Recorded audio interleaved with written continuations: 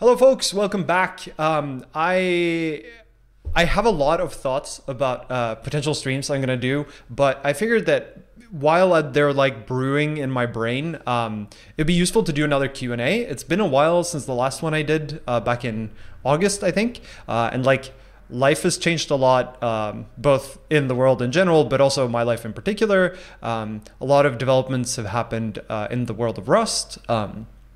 And I figured I would just sort of take some time to sync up with everyone and take some more questions. In the video description, for those of you who are watching live, there's a link where you can submit additional questions or vote for questions that have already been asked. I highly recommend you look through some of them, vote for the ones you think are interesting, and I'm going to be answering the questions in sort of popularity order. So the way to ensure that we get interesting questions in the session is going to be to vote for the ones you think are interesting. If you're watching this after the fact, you won't be able to have a say in what questions were asked. But if you look at the bottom of the video, there should be like chapters for each question. So you should be able to skip away pretty easily. So let's start with the very first one. What is your approach to learning a new code base, and what advice would you give to people who are just starting to learn Rust? So, this whole concept of like learning a code base has always been weird to me because I very rarely sit down and just like learn a code base, just like read all of the code to try to understand it.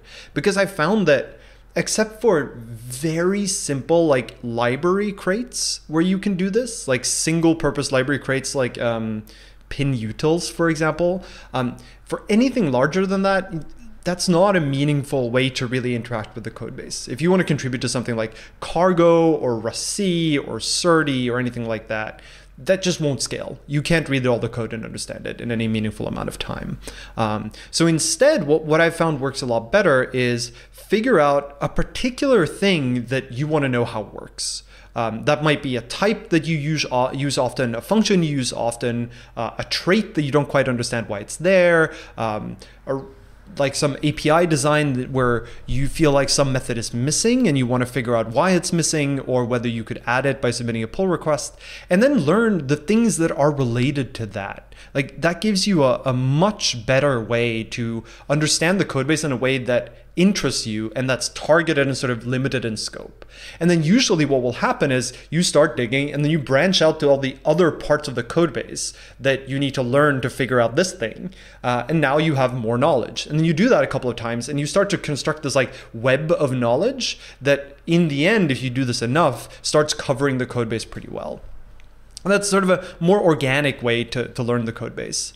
And I think this is also a good way to learn Rust. Like obviously, you always read the book first. Like the book is really good. It's there for a reason. It's not wasted time. Read all of it. But then after you've done that and you start writing some programs in Rust, even simple ones, start thinking about like, I wonder how this function from the standard library works or this type from the standard library works. And like, go look at it. The source code is pretty easily available. Like on any given documentation page, you can click the little source link and actually see how it's defined. It takes a little while to get used to have to navigate a Rust code base. So that's going to be a skill that if you start doing this, you'll pick up pretty quickly. Like how do you find where different modules are brought in from? Usually the way this works is you click source and you find like the relevant code bit and it refers to some types or some functions that are defined elsewhere. And then you sort of look at the use statements at the top and figure out where did that thing come from.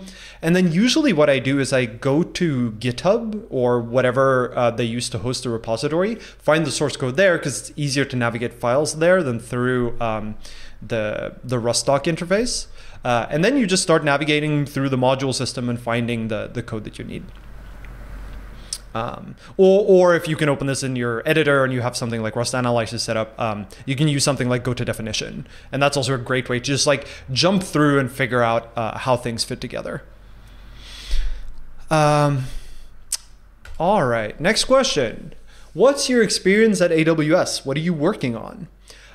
So my experience at AWS has been really interesting. And the biggest reason is because so far in my life, I've mostly been a student, right? Like I have worked on big code bases, but they've been research code bases. I have sort of worked with users of the software that I've built in the form of open source software. I even did like a decent amount of web programming in sort of a professional setting up through the years, but this is the first time where I sort of join a tech company and work on tech. And that transition has been interesting. Like I think the biggest not aha moment, but the biggest change for me was that suddenly things matter, which is maybe a weird statement, but like I could make a mistake that costs Amazon like millions of dollars, which is just not a thing that happens in academia, right? Or something that like suddenly like 100,000 users get a better experience because of something I do. It's just like the impact is so much larger than anything I'm used to. And that's really interesting to me. It's a fascinating, it's just a fascinating change. In terms of what I'm working on specifically, I work on the Rust developer experience internally at Amazon. So specifically, I work on if you are developing Rust code at Amazon, what are the tools you use? How does sort of the internal tooling, the internal build systems integrate with the like real Rust tools of like Rust C and Cargo, and sort of trying to essentially keep the delta between Rust at Amazon and Rust outside of Amazon as small as possible. Ideally, what I want to do is make it so that the upstream tools are good enough and integrate nicely enough that they just work internally. I want there to be almost no difference. Oh yeah, the stream died there for a second. I think my internet cut out, but oh, that's annoying. Yeah, I'm aware that the stream is cutting out. I think my internet is acting up. Hopefully it stops doing that soon. I'll try to not answer anything until it comes back on. All right, I think it's back now. I think it's both Twitch and YouTube. Hopefully they should both be back now. Is that right? Oh man, what's going on?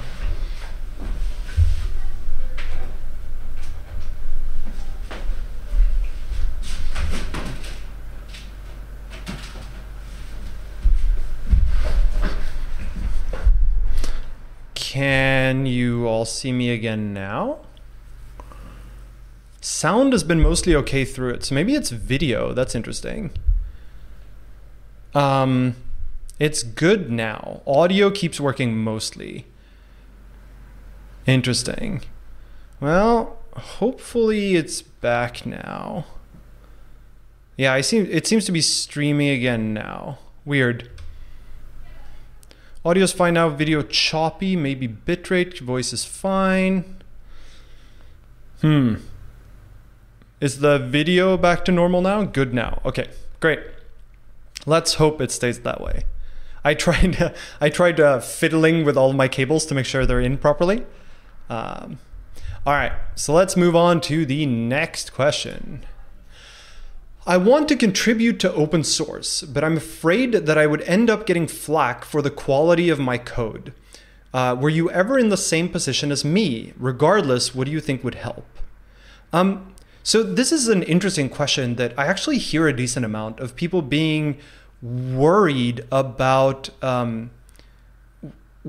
contributing to open source because they don't think they're good enough, or they don't think they know the like code base well enough. They don't think they know the language well enough. And I think this is sort of an unfortunate perception of open source. I think it's not realistic.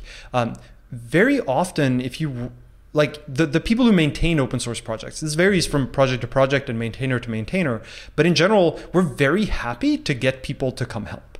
If all you're doing is like drive by and drop an issue, that might not help as much. But if you're like looking to contribute and willing to work on a PR, that's what matters. It doesn't matter whether your initial contribution is perfect. In fact, most of them are not, mostly because people maybe are new to the language, maybe they are new to the code base. And so they don't really know, they don't know everything that you would want the PR to do. But that's the whole process of submitting a pull request, is that you work through, you sort of submit your initial draft of the change, and then you work through any problems that might be with it. It really is like an educational experience. It might be that if you submit to a very like I'm sure there are open source projects that are just going to say your code is garbage, go away. But those should be few and far between, because a project like that would not be sustainable in the long run. I think most projects are just very happy to sort of guide people through making a good contribution and making a good first contribution. If you're worried and you want to find a way to sort of improve, the best way I can think of is just to start making contributions. Right? Because once you make your first contribution, the second one becomes a little bit easier. And you'll get better at making contributions from making contributions. It sounds a little weird, but the moment you have gone through your first like round of a PR and getting it merged, you're already a better developer. You're already a better open source contributor. And I really think that's what would help you the most.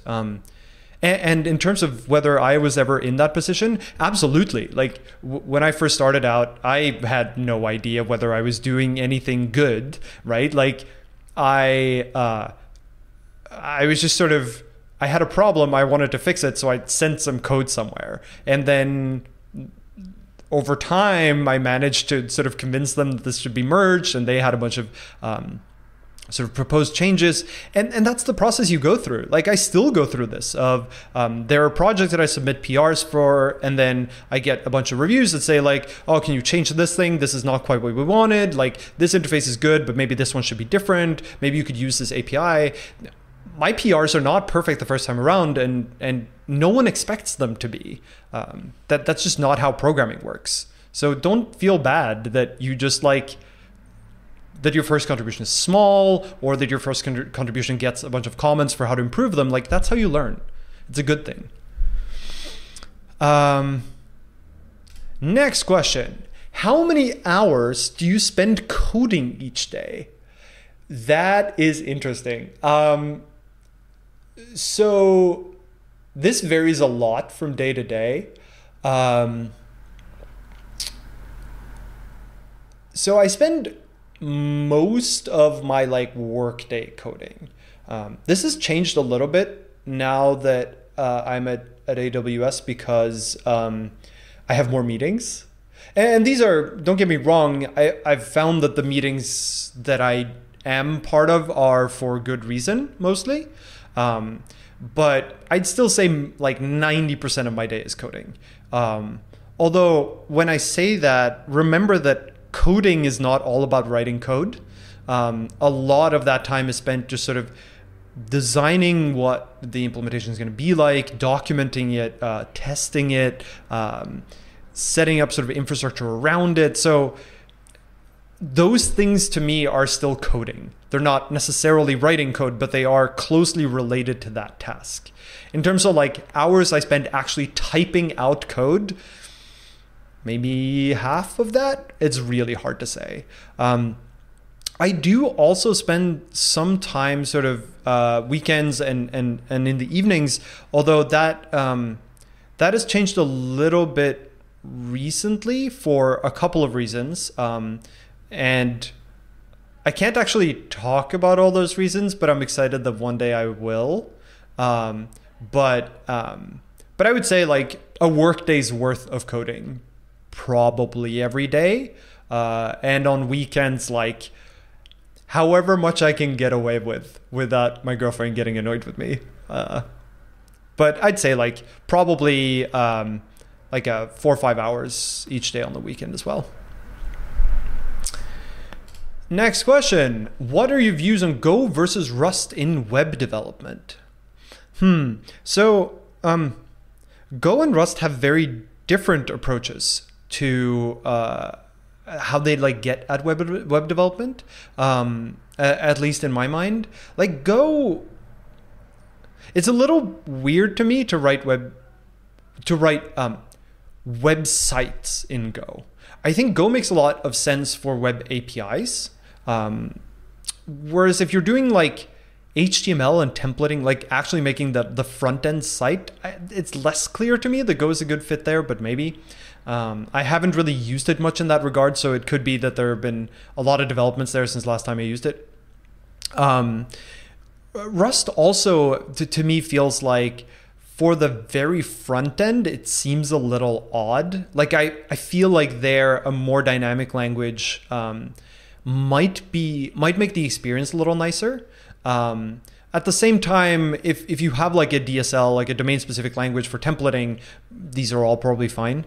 I don't know that there's a good reason to choose between Go and Rust for web development, really. Like, I think they're both pretty good at it. I think it comes down to what programming model you prefer.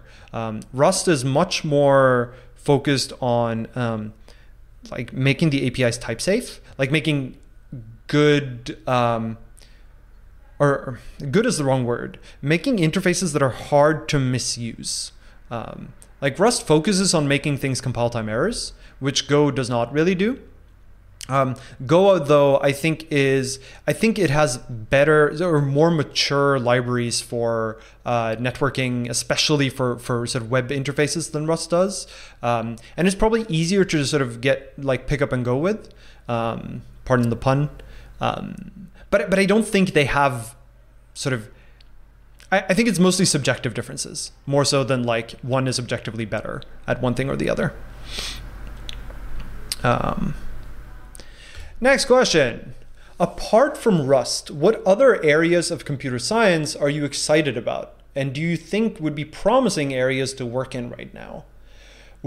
So Rust isn't really an area of computer science. Well, it's changing a little. Like Ralph Young has written some cool papers on some of the academic sides of Rust. But I'm taking from this question, like what areas apart from like programming languages, maybe? And to me, I think there are a couple of areas that I think are important. And then I think there are a couple of areas that are interesting, and some are both. I think a big one for me is like ethics and machine learning. This is a topic that I think is extremely important for humanity going forward. Like machine learning is getting increasingly deployed, and we don't understand very much about why it makes the decisions that it does, how we ensure that those decisions are good decisions, and how we sort of live with those decisions. Like I think that's a really hard problem and one that's important to work on. And it's to some extent a soft problem. Like it has to do with like defining human morality and stuff, which is just difficult in its own right. It's like a philosophical problem, but paired with some very hard problems in computer science. Another area that I think is really interesting is the work on distributed systems. I think distributed systems is interesting to me because it's not really just about multiple computers, although to a large extent it is. To me, distributed systems is also about like if you have multiple cores, that's a distributed system. If you have a computer that has like multiple sockets with cores or multiple NUMA nodes, like that's also a distributed system, and you need to sort of program towards that. And I think what we're seeing increasingly is that, and this has been the trend for a while, CPUs aren't really getting faster, but we're getting more of them. We're getting sort of, people have access to more computers, often with smaller cores. They have access to more cores. They have access to more specialized cores, sort of heterogeneous computing, where you might have one core that's really good at floating point or graphics is a good example, and another that's really good at just like crunching numbers, and one that's really good at like machine learning and neural nets. How do you combine those in good ways? How do you ship data from one to the other? And I think the algorithms and protocols that are in play there are only going to become more important over time. So I think that is a big one that has been relevant for a long time, and I think will continue to be relevant for a long time. Um, and then I think the last one that really sort of occurs to me is I think the debugging of complex software systems is really important, especially in the form of how do you prevent the bugs, or how do you detect the bugs that occur really infrequently. So this is sort of the formal verification approach is the most promising I've seen here of if you have a program that does something that is of a safety concern, the traditional example here is you're flying something in space. Things can't go wrong or bad shit happens. But I think this extends to a lot of what we do with computers today. They're so ingrained in our society and do so many critical functions that making sure that they do the right thing and that we even know what the right thing is really difficult. And the sort of traditional approaches of you run it and if it crashes, you debug it is not always tenable. Ideally, what you want is to catch these problems ahead of time. And in some sense, Rust is moving in that direction, right? Rust was a step in that direction by introducing the borrow checker and trying to have more things be compile time errors. I think there's a lot more we can do in that path. I don't know if fully formal methods like something like Coq or Daphne is the right approach, but maybe. I think they're currently too hard to work with. But something where we can be more confident that our software is correct from the outset is going to be a meaningful step forward in computer science. And I think there's some really cool progress being made there. Next question. What do you miss most about Norway? Ooh. So right now what I miss is seasons, because I now live in LA. And here there aren't really seasons. It's the same every day. And I miss it being winter or fall or spring. It's just always the same. And that is something I miss. I miss some of the food,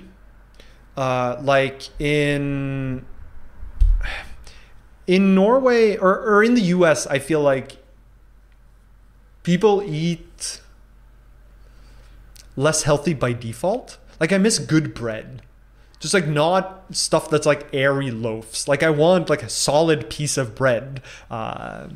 And so that's something I miss. There's also just a bunch of stuff we eat in Norway that you can't really get here. We eat a lot of caviar, but not the expensive Russian type. This is caviar that comes in a metal tube and you squeeze it out onto bread. And it's delicious and cheap and everyone in Norway grows up with it. And it's healthy as well. It's fish. I miss that. Or mackerel fillets and tomato sauce. It's a bunch of that stuff that I miss. I do also miss my family at this point. Because of the pandemic, I haven't seen them in quite some time, and that makes me sad. And sort of I have a lot of family and friends there that I haven't seen for a long time, and I want to go back and see those people again. I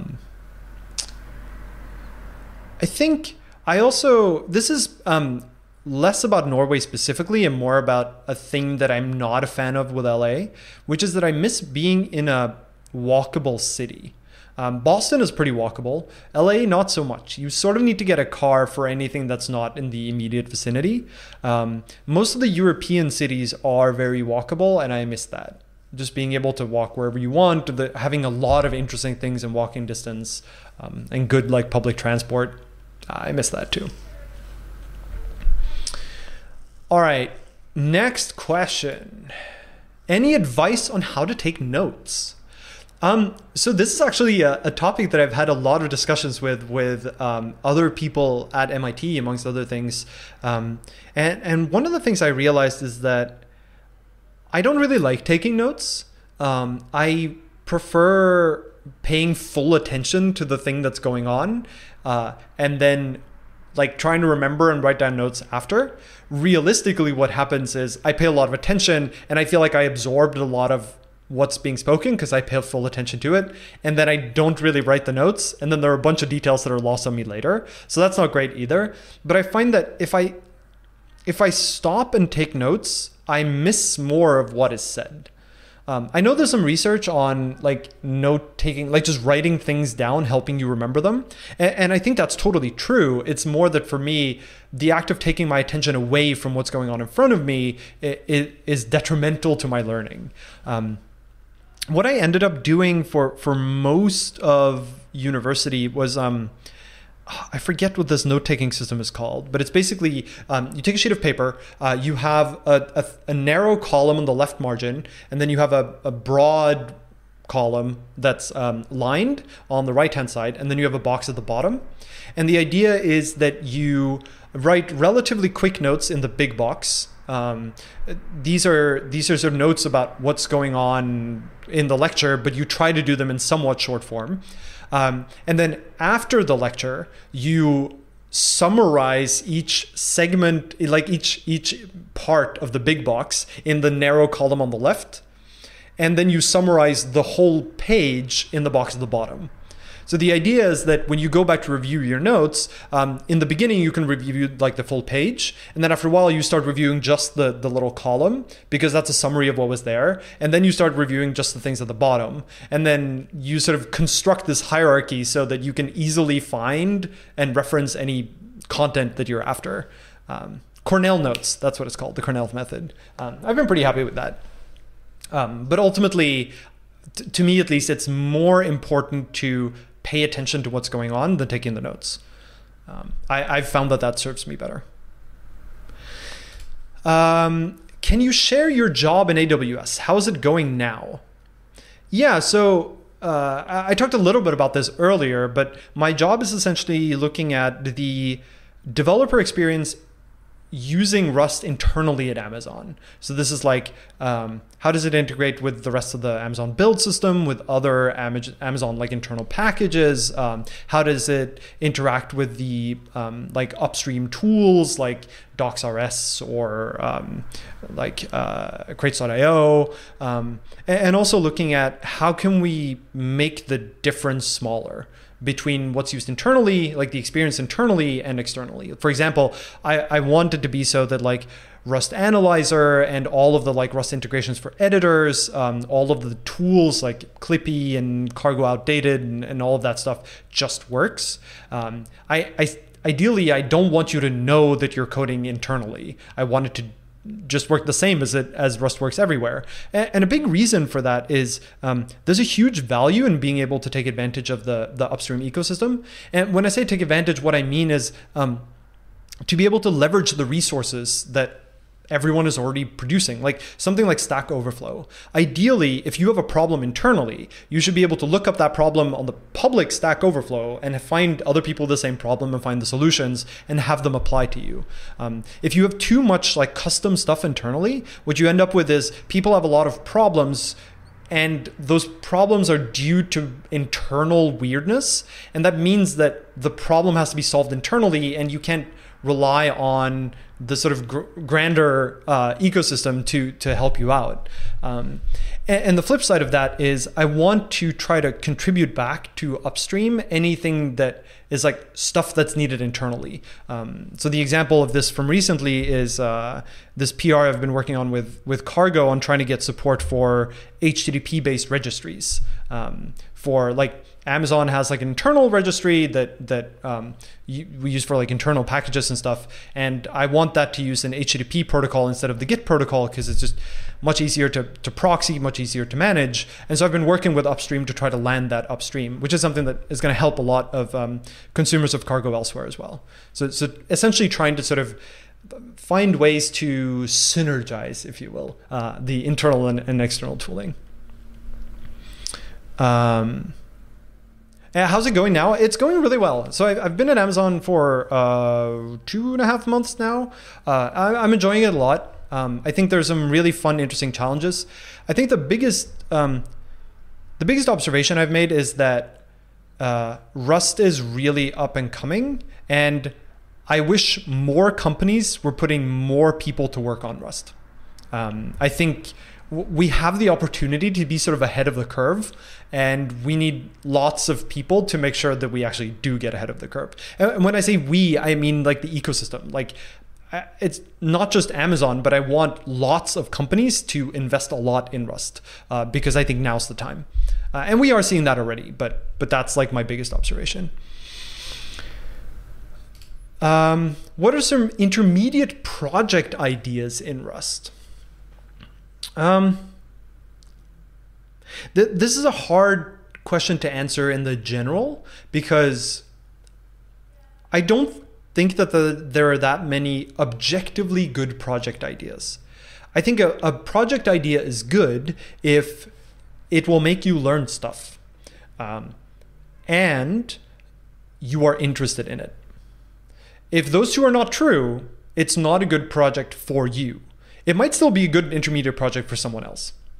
And this is why generally whenever I'm asked a question like this, my answer is look for a problem that you're experiencing or an area that you want to learn more about, and then find a project there. That's the way to go about it, rather than look through like a list of projects. Like, it's very hard to come up with something like that. And don't worry about building something that already exists. Like, it's fine if you build another instance of, I don't know, a MySQL library. Like, it's going to teach you a lot to just implement the MySQL protocol. It's going to be super interesting. You're going to learn a lot. And it might be that you build something that no one uses, and that's fine. You have still learned something and become a better developer. But it might also be that whatever you build ends up being better than what exists in the ecosystem today, and that's great too. So like, just find something that interests you and then just build it. Do you think WebAssembly will replace JavaScript? No. I think of WebAssembly as the name implies, assembly, a very low level but common language.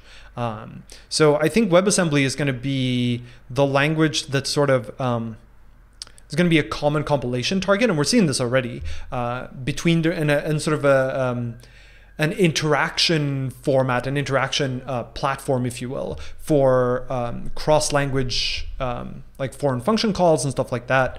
I don't think it's going to replace JavaScript. I think JavaScript is probably here to stay. I think realistically what's going to happen is JavaScript integrates very closely with WebAssembly, but I don't think that you would ever want to like write WebAssembly yourself, really.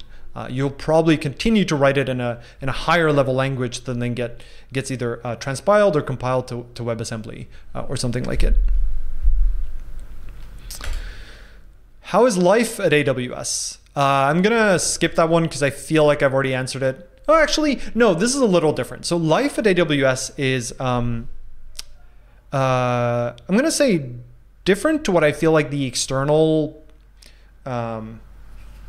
impression is of AWS. I feel like this is like a common impression that AWS like works you really hard.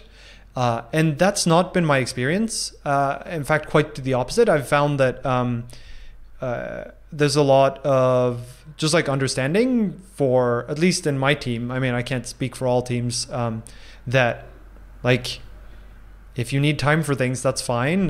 You work when you feel productive.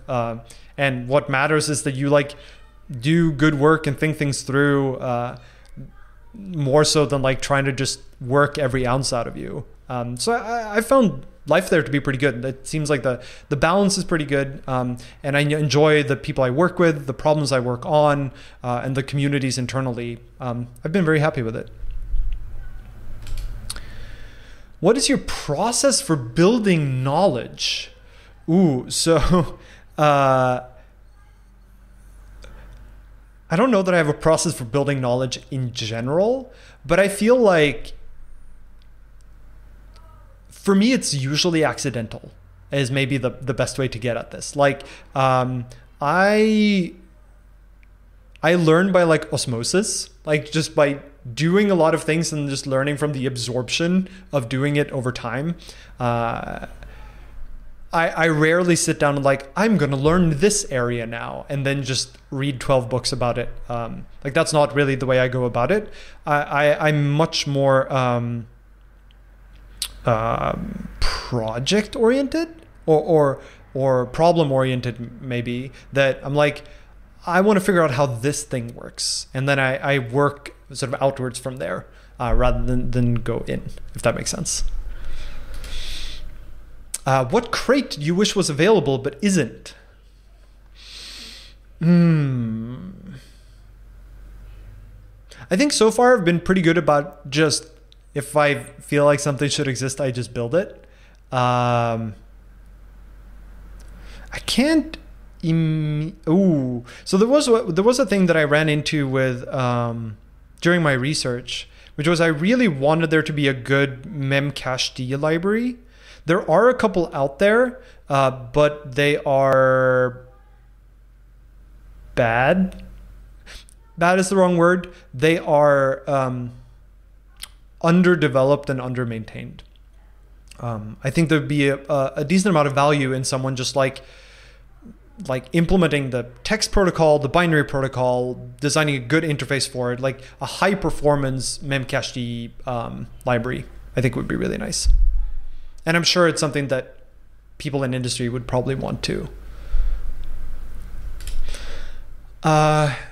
In my software engineering undergrad, we spent a lot of time doing formal analysis, UML diagrams, use case diagrams, scenarios, activity diagrams, etc. How practical are these things in big projects?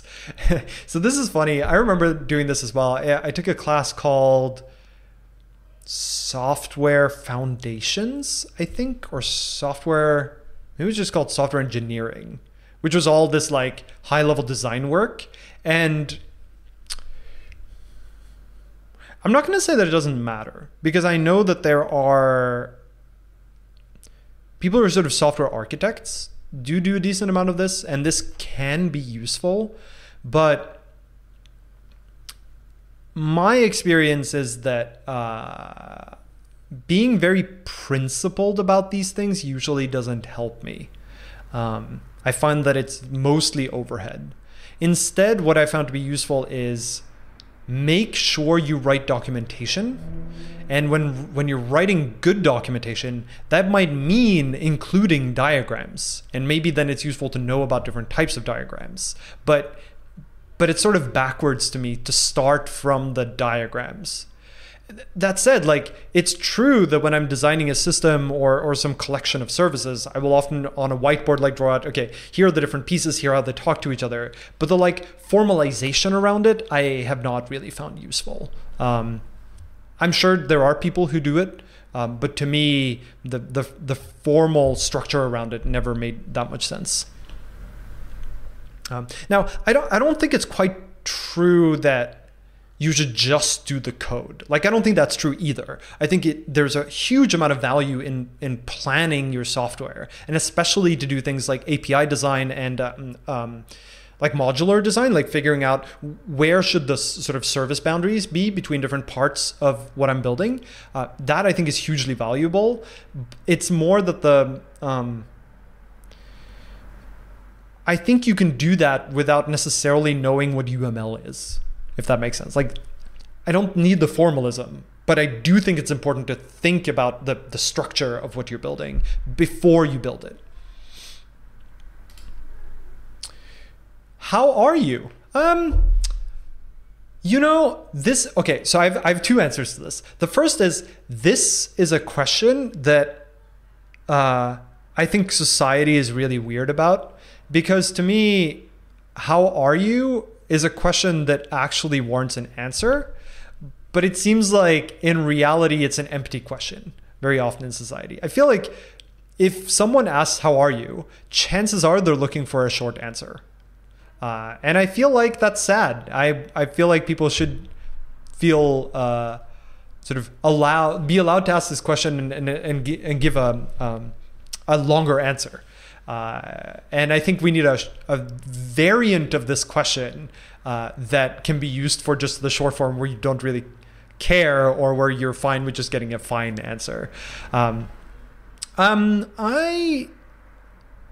am doing pretty well. The pandemic is fairly annoying, but it hasn't touched me very personally, which I'm grateful for. I'm happy with my work, which I'm also happy about. I'm still like, I still don't really love LA, but I'm fine with it. I feel like it's going to be fine to be here for a couple of years.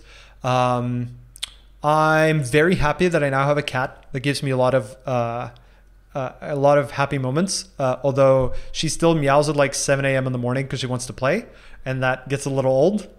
I'm going to start baking bread. Speaking of, I want better bread in the US. I'm going to start making my own, which is going to be interesting, which seems like a trend that a lot of people are doing these days, which is funny. I miss people. Like, back before, I did a lot of like, board game nights, and I miss those. There's a social deduction game called Blood on the Clock Tower that I've been very involved with, and I used to run sort of it's a big group game, so it plays like 5 to 15 to 20 players, and I would run that several times a week with like groups of 10 people or more, many of which I did not know. And I found that really fun. And I can definitely feel myself missing that. And it's not quite the same to do it online. To have like big, like, it's like a social deduction deception game. And it's just different in person. And I miss that feeling. Oh, the cat's named Chai. She was here, but she went downstairs probably to eat or because she was annoyed with my voice. But normally she sleeps in the window right over here. Makes me very happy. Any advice for newbie Rustaceans applying for Rust jobs or going through a Rust interview? So I have many thoughts on technical interviews. I'm not going to bore you with all of them right now. But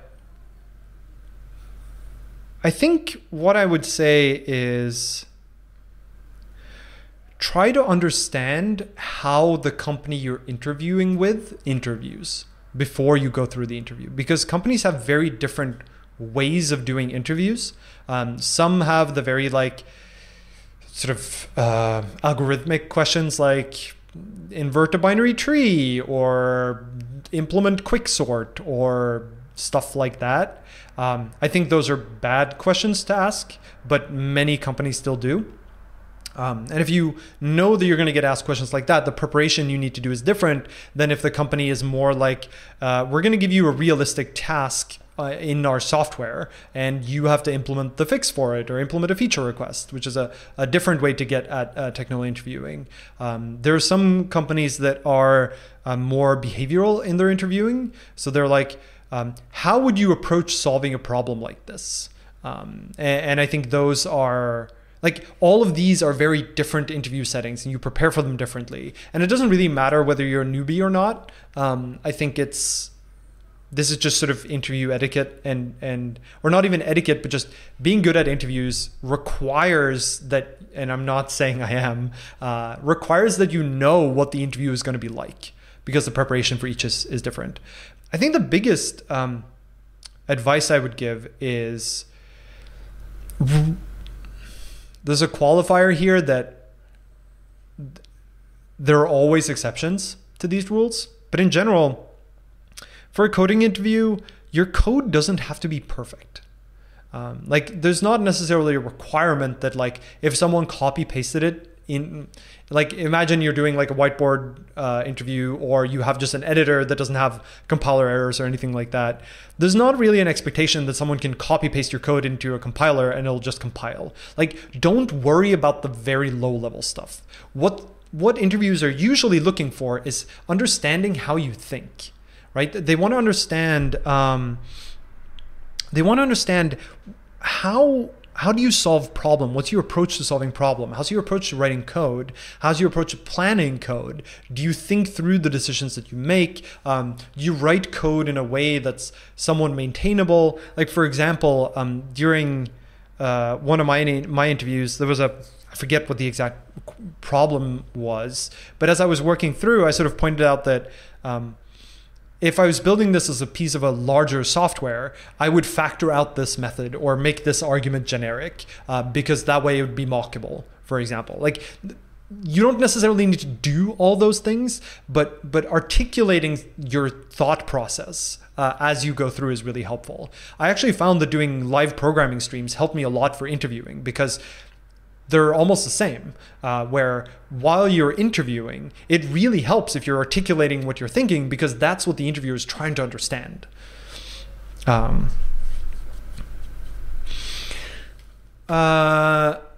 Will you, or do you plan to, also work on the Rust compiler? I haven't really done much compiler work, and there isn't really a good reason for that, except that I haven't had problems that required me to change the compiler.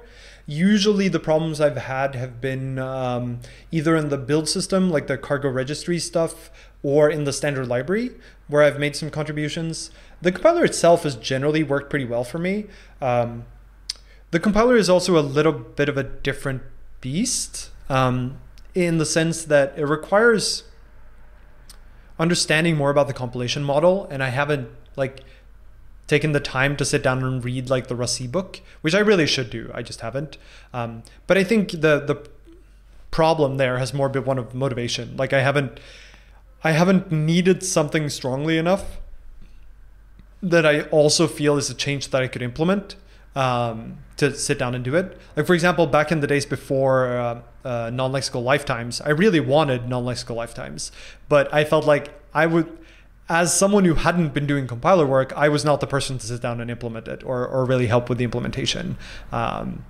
So it's like a weird intersection where you need to have a very specific problem to be solved that you really care about, but it also needs to be contained enough that you feel like you could do it, and it doesn't have to be done by Nico or Felix or someone like that. So I very much want to make compiler.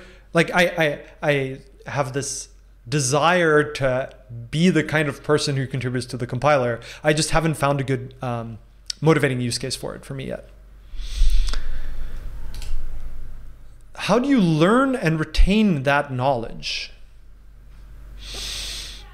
So I don't know that I retain knowledge very well. I think because I'm not great at taking notes. I don't go back and revisit my notes very much.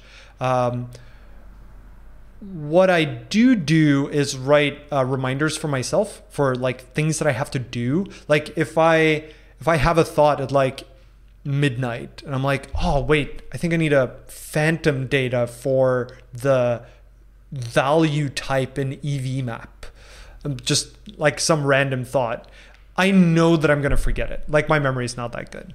And so I'll set an alarm on my phone for a time when I think I might be at my computer doing open source code stuff to revisit that thought. But the sort of broader knowledge of how binary trees work or something like that, I don't retain most of that stuff. I have a general idea of how it works, but if I need it, I will go back and look at it. This is one of the reasons why I think technical interviews are kind of stupid if they're algorithmic, because I think in a real work environment, no one expects you to remember how quicksort works in detail perfectly off the top of your head. That is never a valuable skill outside of a technical interview. Because realistically, if you had to implement it, and that should rarely be the case, you would just go to Wikipedia and read it, or some other, open a textbook. You just would not be required to do it from memory. And this is why I think knowledge in that very sort of specific technical knowledge interpretation, I don't think you need to retain a lot of it. I think what you retain is the experience of, or the skill at learning. I think the biggest thing that I've gotten better at over the years is search and walking documentation, and maybe designing, sort of planning out code. But notice that all of those are more experience, they're almost more soft skills. than they are hard knowledge, like memorization. I don't think there's that much you need to memorize, because realistically, I spend a lot of my time just like looking things up in documentation, like Googling things, or like sketching out designs on a whiteboard, or discussing a design with my peers, than I do like writing out the code for Quicksort. So I don't think you should put a high value on like memorizing algorithms or data structures or that kind of hard knowledge.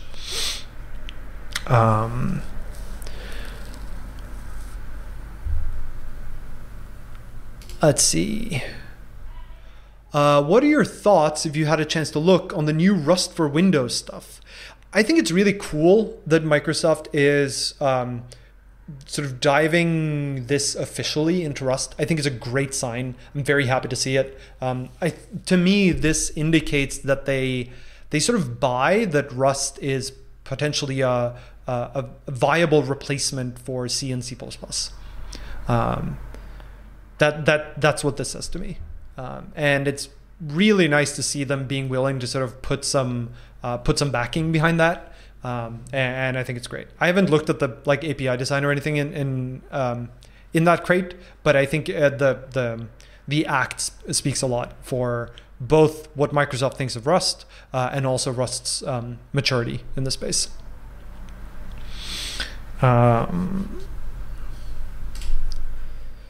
Async stood, small, or Tokyo. Okay, so let me give a little bit of a disclaimer here. So I've done a lot of work on Tokyo up through the years. I'm still fairly involved in the Tokyo community, and there's a lot of, unfortunately, I don't know if drama is the right word, but there's a lot of friction in this particular space, like between async stood and small in Tokyo. And this is something I think the community has noticed and experienced as well. And some of that is for good reason. Some of it is for historical reasons. Some of it is for like philosophical differences. And I think I want to focus on the philosophical differences here. And what I mean by philosophical is more the approaches to what a library should be doing, or an async runtime should be doing. Tokyo is very focused on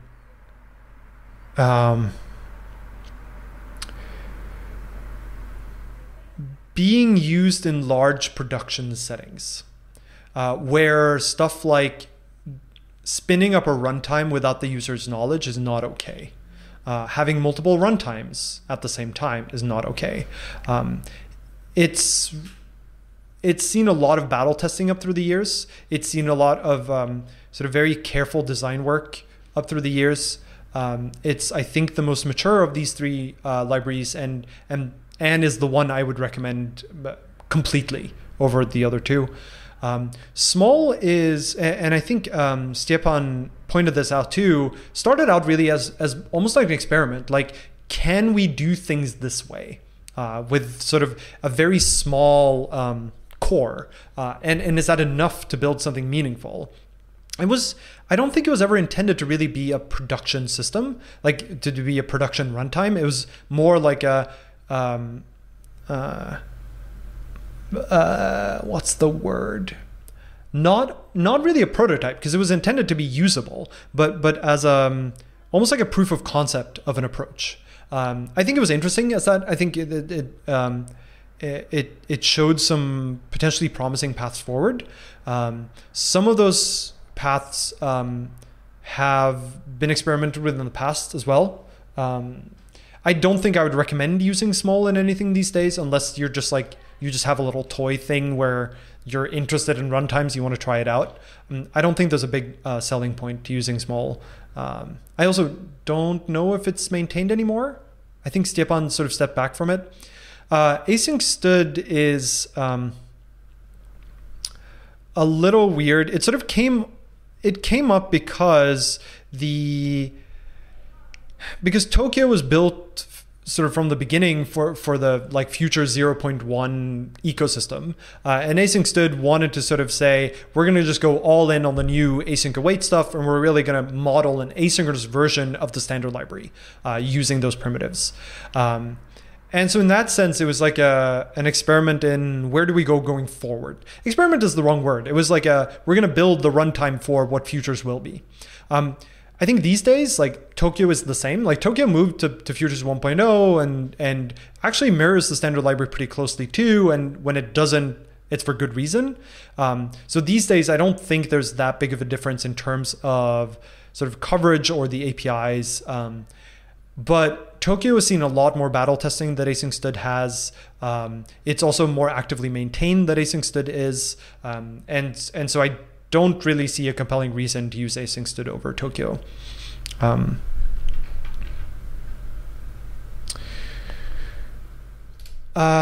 What made you decide to leave academia? So there are a couple of answers to this. I left academia primarily because I like building things that people use. In an academia, that is not as valued, at least not in computer science.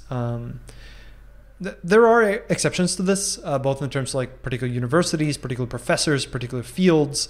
But in general, in academia, the focus is on the sort of insight. It's on coming up with new solutions or new problems or both, and sort of having innovative ideas. And that's sort of where it stops. Like if you have a good idea, you build a prototype, you demonstrate that the idea works, that's sort of what there is to it. Like then you publish a paper and then you move on, or you develop some new interesting idea to your project. But for me with Noria, for example, like if I decided that I wanted to spend a year writing documentation for it, or 6 months or 3 months, that would sort of be considered a waste of time, because it's not a production system. Like documentation is not valuable in an academic setting necessarily, or it's not valued at least. I think it is valuable, but it's not really valued. Similarly, to develop the code base to be like more easily maintainable or easier to run on other platforms or easier to run by other people, there's not really that much value placed on that. Like that is considered sort of wasted work because you're not spending time on doing research. I think that those incentives make some amount of sense for an academic community, but it didn't make sense for me. I'm too motivated by building stuff that other people will find useful and they'll make like other people's lives better in some sense. And I didn't really get that from academia, and that's part of the reason I wanted to move to industry. The other part was just, I was curious. I've been in academia for a long time and I wanted to see what is this like working life like what is it like to work on to work in industry rather than on research all the time? What is it like to not be a student? I'll also confess that like the money was a part of it for me too. Like I've been a student for a very long time, and like at MIT as a PhD student, you are paid a stipend, but you're living on student wage, and I think just being at a job where you're paid, I mean, in this particular position, I'm paid pretty well, but even just not being paid a student salary, like something more than that, was certainly a welcome change after so many years as a student. I have no regrets. Like I think I got a lot of value out of academia, and I think now I'm getting a lot of value out of industry.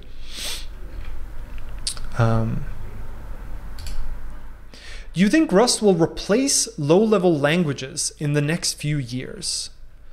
That depends on the area a little bit. So I think Rust is starting to replace low-level languages in some areas. I think in embedded systems, we're seeing this a decent amount, for example, which is really cool to see. There are some spaces where it'll be harder for Rust to get in. One example is the Linux kernel. We are seeing some progress in that regard, which is also really neat. But in particular, any field where you have to integrate with an existing large code base is not always straightforward. Rust FFI story is pretty good, which helps a lot here. Like, this is why Firefox could like start to replace certain components with components from Servo. This is why the kernel work, for example, is not insurmountable. Like, it's possible to start writing kernel modules in Rust, is because it integrates so nicely with sort of the C ABI basically. But once you get to more complicated integrations, like you need to call this like huge C++ vendor library. You just have a bunch of C++ header files and a binary blob. Like, Rust is not great for that at the moment. Maybe it could be. Like, maybe we can get to a point where interacting with C++ is as nice as interacting with C with bindgen. But that's a longer path. Like, if you want to do like Intel DPDK or something, like that's a huge API surface with just like this big vendor library, and it's not trivial to do the work to make that integration with Rust nicely. I also think that there are some places where sort of really low level like assembly and C makes some sense, but I think over time what we're going to see is people are going to move to Rust for these. That's like my anticipation, and I think we're starting to see this already. But remember that there's a huge amount of momentum in things being built in C, and there's a lot of friction in moving to Rust. Like, you need to have a new compiler toolchain, you need to change your build system, you need to change like your linking, you need to build all of the sort of interface boundary abstractions again in Rust. So there's a lot of sort of inertia that needs to be overcome, but I think we are starting to see that path.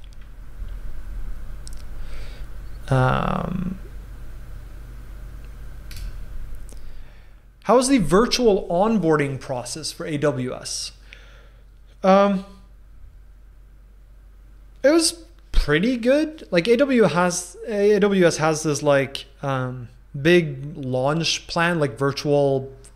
Basically, when you join, you're given like a long list of like, here are all the things you should do next, and this is like a mix of like talking to different people, like specific people, watching different like seminars and videos, going through various like tutorials and quizzes and like trainings, with like proposed due dates, and like they give you a whole like calendar like thing, and so I think that was pretty good. I think it's not the same when you don't meet the people. This is not an AWS thing. It's just like I'm working with a bunch of people I've never met in person, and I get along with them well. I feel like we work well together, but it is a little strange to like not have been into an office or met them face to face, and I think that would be valuable. I think there's an interesting distinction here between the onboarding and regular work. Like, I don't think being around the other people in my day-to-day would have made much of a difference, but I do think that for the purposes of onboarding, there's a lot of value in physically being there. I think maybe the biggest experience from the onboarding process was there was so much. And I think this is probably the case for most large companies, that you're entering into a large organization and there's just a lot of stuff for you to learn. There's a lot of like both terminology, like words that are only used internally at the company. There's a lot of just knowledge specific to the company, like what's the build system? How does it work? What's the source control system? How does it work? What's the desktop setup? How do you authenticate to things? What are all the websites, like the internal websites? So there was a lot of just concepts, knowledge to try to absorb and make sense of while you're going through all of this training. And so it was overwhelming is maybe the wrong word, but there's like a sea of things that you're just slowly chugging through. And the onboarding process is pretty good about walking you through it, but there's a lot. I feel like much of it maybe is not necessary to do immediately, but I think it was pretty good. Since you just finished your PhD and got a job, what do you think helps during the interview and getting a good job in industry? So we talked a little bit about interviewing earlier. And I think what helps for interviewing is figuring out what the interview is like. so, so that you can prepare for that interview as opposed to preparing for interviews in general. As for getting a good job, that's a much harder question. My advice is still like, find something you care about and work on that, look for jobs in that. Things you care about, you're going to do a better job at. And if you do a better job at them, you're more likely to get a good job doing them. There's some limitations to this, to like, if it's too niche, you might not be able to find anything. But just in general, like if you develop a lot of domain expertise in a particular field, and you get really good at that and known to be good at that, and you care about it, so you enjoy doing it and you do it well, that's the way that you sort of eventually find a job that lets you do that thing. But it's hard. Like I don't really have a recipe for getting a good job. That's harder.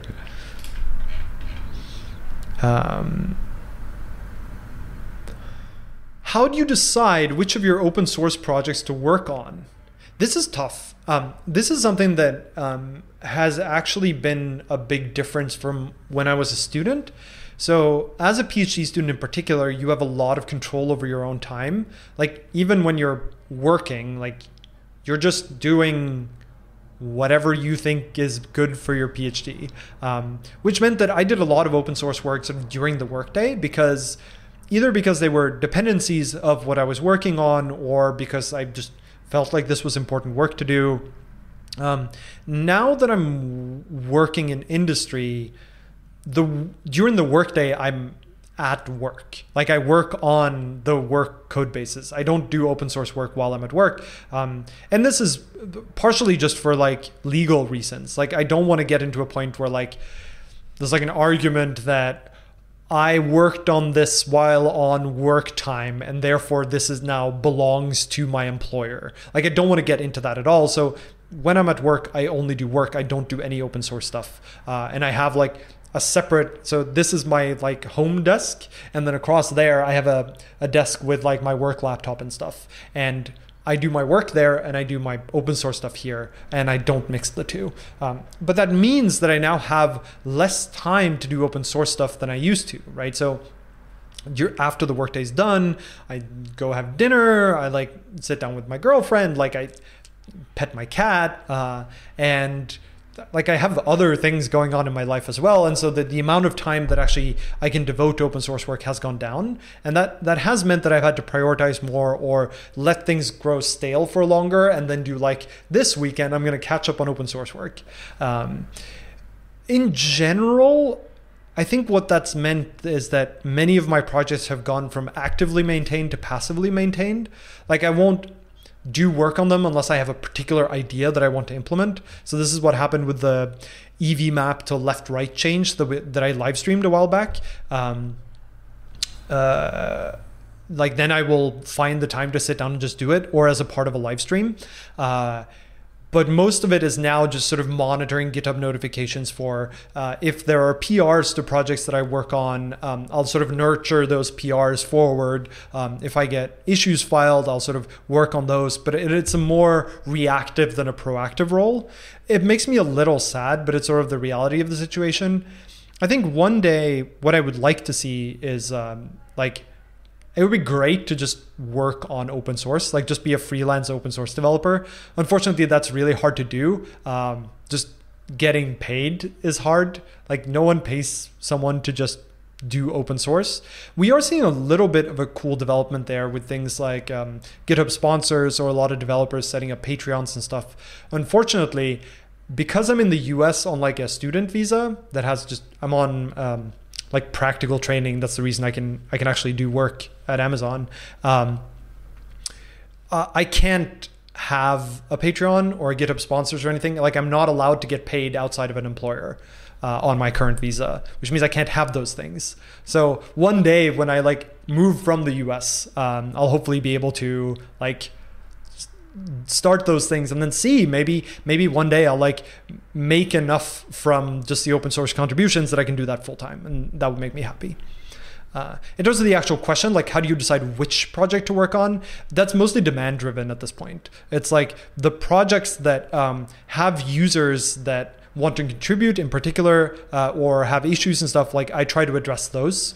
So it's really driven by where are there users that sort of need me to work on the projects. And I still really love like helping people along with PRs. This gets back to the question a while back of how do you contribute to a new code base if you're sort of a newcomer to the language or to the project. And this is sort of my side of that coin is I love it when people come with a PR and I can help them roll that forward and sort of improve it and learn in the process. I'm confused about non-null and unique. When should I use them? Non-null,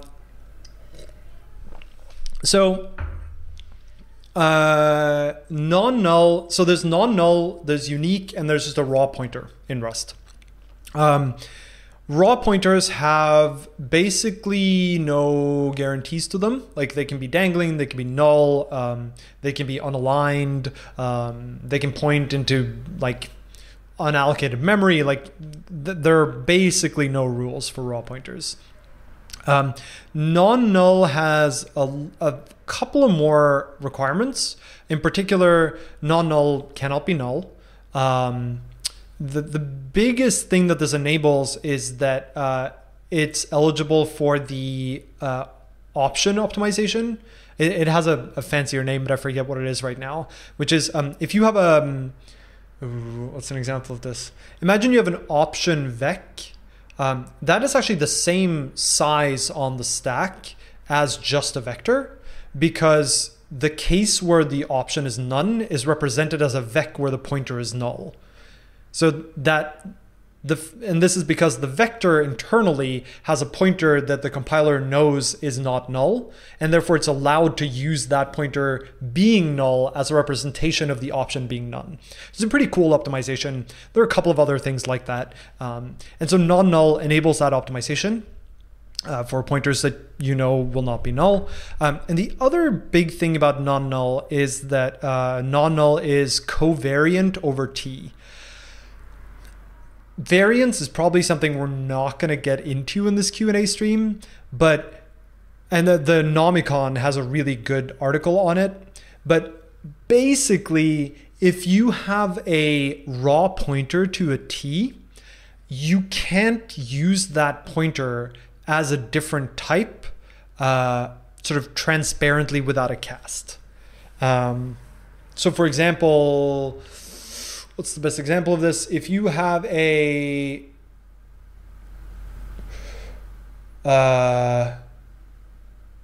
raw pointer to a static reference, a reference to a string whose lifetime is static. Oh, my hair is crazy.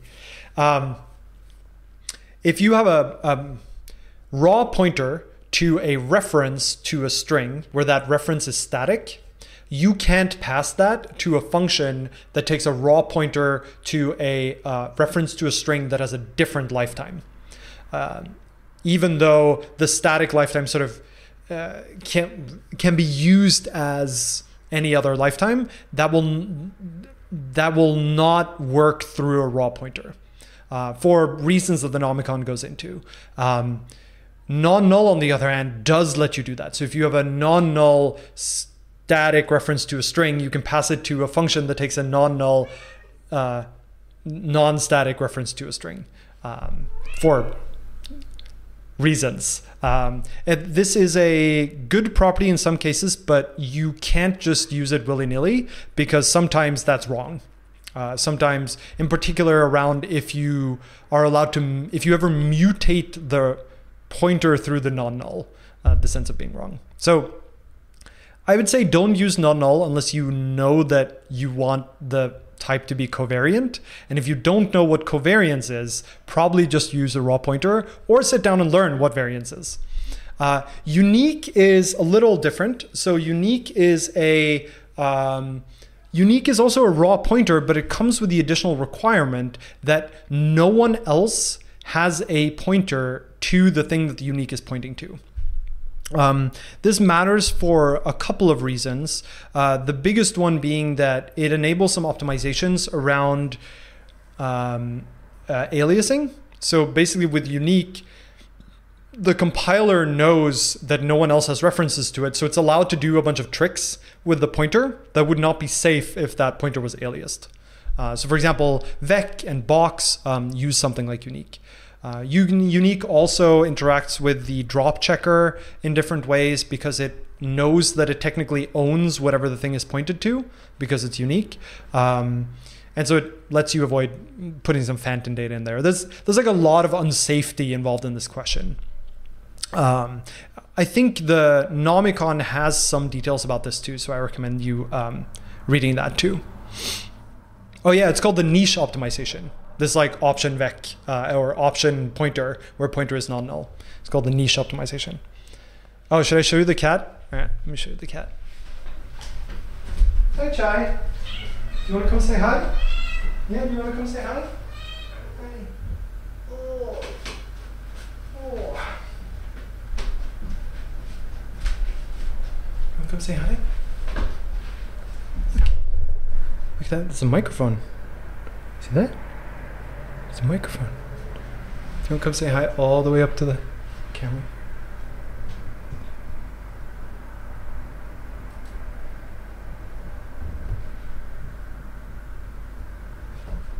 She's normally very talkative, but if she gets curious, if there's a lot of new stuff, then she just looks around. Yeah? Yeah? I'll let you go down. Bye. She also is really good at opening doors, which is sometimes problematic.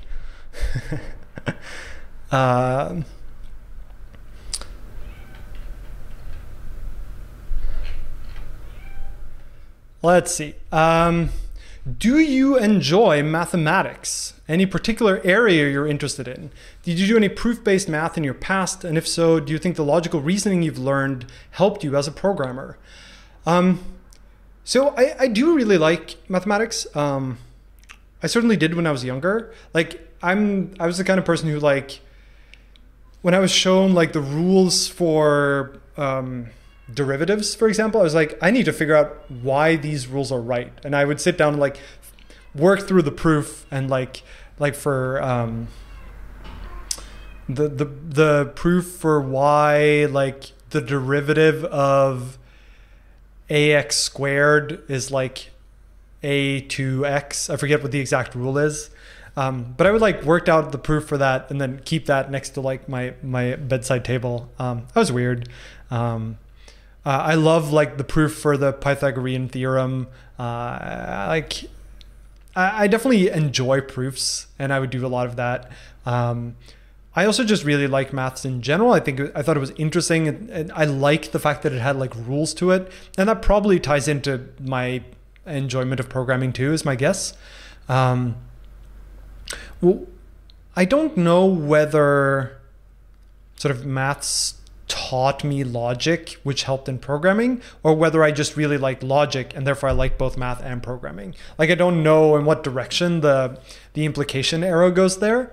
I think you don't need, and this is an important point, I don't think you need to like or even be good at maths to be good at programming. I think they are different skills. I think there's a common sub part of it, which is just like logic and reasoning, that it's likely that if you like that, you like both, but it's not necessarily true. In particular, I think there's a lot of bad mathematics education, which makes people not understand that it's logical, which seems sort of weird given that mathematics are logic. But I think what happens is people are often just taught maths as here are a bunch of rules. No one explains to you why they are the way they are, why these things fit together. Just like apply and memorize and apply the rules, and you will be fine. And that's a bad way to learn mathematics, and it's certainly not a good way to get you enthusiastic about it or about the underlying logic. And so I think that's a big reason for the problems.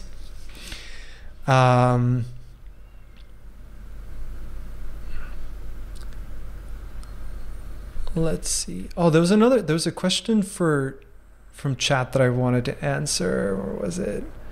Oh,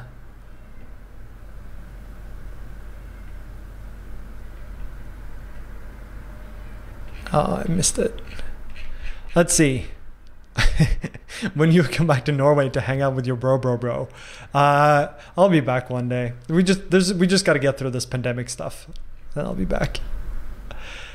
What do you think about the U framework or Rust for creating user interfaces in general? I have not used it. I haven't done any UI programming in Rust at all. I think it's important that we get a good one, because I think that is still a place where sort of C++ in particular has a big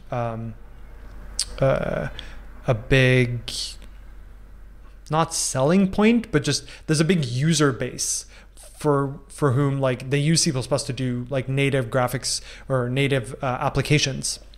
And Rust doesn't really have a good answer to that. But I am happy to see that we're getting frameworks in that direction.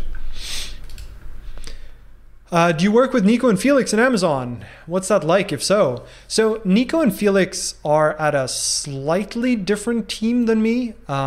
They work more on the external side of Rust than the internal side. So I mentioned that I work mostly on the how does Rust work for developers internally at Amazon, whereas the team that Nico and Felix are on are more like what is Rust like for people outside of Amazon, and how can we make that better?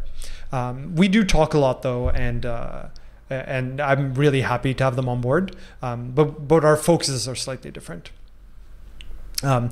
Nico also just joined, so I haven't interacted with him too much internally. I did actually meet him a couple of times in Boston, because we both lived in Boston for a while, but I haven't interacted with him too much internally. Are you still working on Noria? I'm not.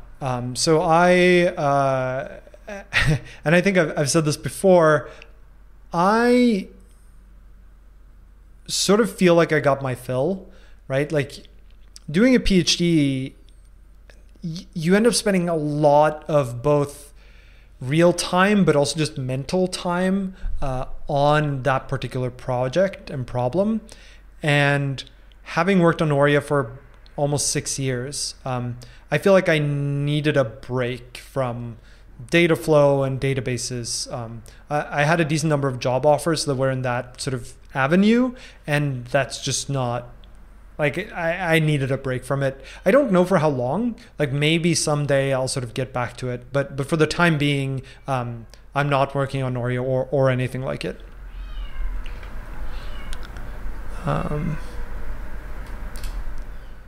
Are you excited about the GCC Rust compiler? I don't think it's that important, actually. So keep in mind that there's like a difference between compiler front ends and back ends. Like I'm really excited to see more Rust compiler back ends, like CraneLift, for example, as like a replacement for LLVM as the back end. It is cool to have multiple Rust compiler front ends too, but I think that's arguably less important. Maybe for like the long-term health of the ecosystem, it's important, but I don't see the need right now. I think also one challenge we're going to run into is that the language is changing fairly rapidly still. There's not even that good of a reference. There is a language reference, but it's changing pretty rapidly. I worry that this alternate front end right now might be premature, but we'll see. I think I don't think it's a bad thing. I don't know that it biases that much at the moment.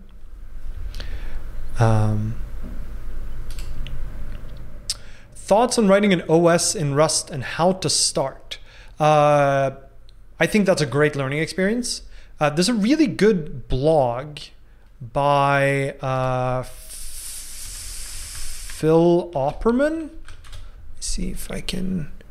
Philip Opperman, yeah, called "Writing in OS in Rust." That's a really good just walk through. Like it's a long series of blog posts that walks through basically all the building blocks you need, and it's a fantastic read. I highly recommend you read it, especially if you decided you wanted to build this yourself. I can also recommend going to read MIT has a class called 6828 Operating Systems, which is a really good class on sort of the principles of operating systems. It also has all the labs are public, and they are really good to work through. That is in C though, but I think that paired with this is going to be really good preparation for understanding how to do it. You can also look at something like Redox, which is a much more developed operating system at this point, to sort of learn some of the ideas from there. I think one thing that's really neat about using Rust in the operating system setting is that I think you might be able to use the type system to avoid... Hello. Meow, meow, meow, meow. Hi. Hi. Oh. You might be able to avoid a bunch of just like traditionally tricky kernel problems, or error-prone use cases of kernel APIs just by enforcing them through the type system. I think that's really neat.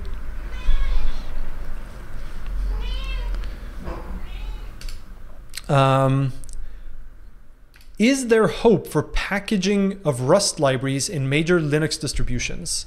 This seems to be a large blocker for adoption of Rust in many companies and projects. So this one's tough because mostly because Rust doesn't have a stable ABI. The biggest reason for that is that it's really hard to have an ABI when you have generics. Basically, generics sort of mean that you need to publish the source and you need to compile from source. And this in turn means that it's not clear that it makes a lot of sense to package Rust crates because you would just be packaging the source. It makes a lot of sense to package something like a C library because you can just compile it into either a statically compiled library like a .a file or a bunch of dynamically linked libraries like .so files or DLLs on Windows.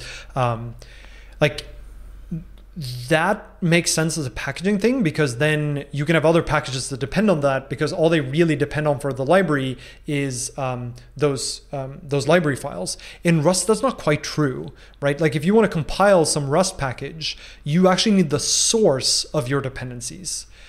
I think trying to retrofit that into the traditional like Linux packaging is probably not going to get you anywhere good. Maybe one day if Rust finds a way to solve like the ABI problem, then maybe, but I don't know that we've seen a lot of traction on that. I've seen some proposals. There's also, I think Swift recently landed a proposal for a stable ABI that supports generics, although at some cost.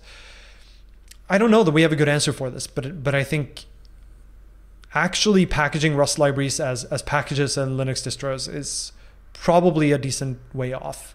It's not really clear to me either what that buys you, except like dynamic linking has some pretty advantageous effects when it comes to security upgrades in Linux distros and stuff. So that might be a big part of it, but Rust is not really amenable to that at the moment.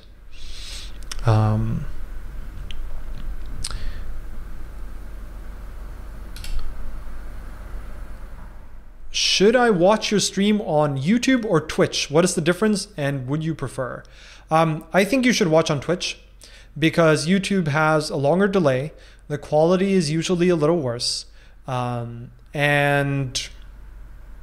that's really the only reason. I don't think it matters that much. Like this is one of the reasons why I've set up this like chat sync and stuff is so that it shouldn't matter.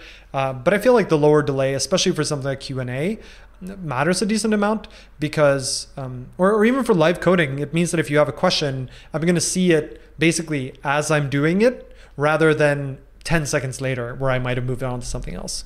So if you need me to give you a recommendation, I would say Twitch. If you had to suggest one non-fiction book to read, what would it be?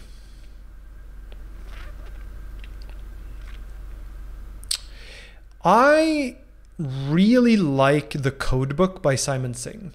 It's a book that gives you an introduction to cryptography in a really interesting way. Yeah, I really like that book.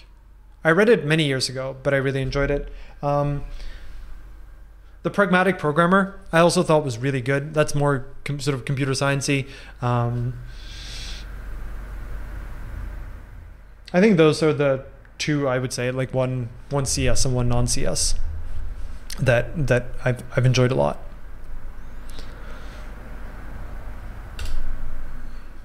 How does it feel having more money now working? It's nice. Not gonna lie.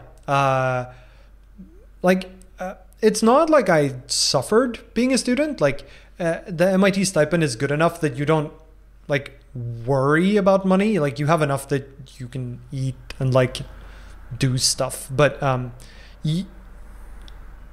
like I now have like discretionary money, right? Like I have money that if I want something, I can maybe buy it.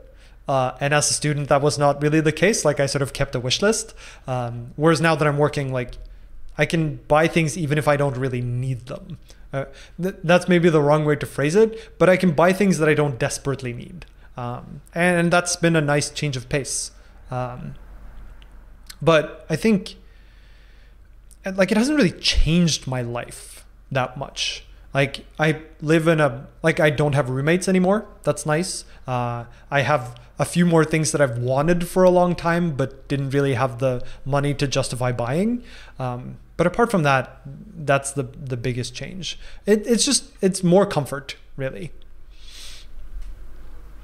And I like that. Like I think realistically, the answer to this is students are underpaid. Like we should reward people for being students, and paying them a marginal stipend is we can do better. Like the pay difference between being a student and working as a software engineer is like 6 or 7x, which is way larger than it should be. Like that makes no sense. There's no wonder people decide to not study more, right? Like the opportunity cost is too large.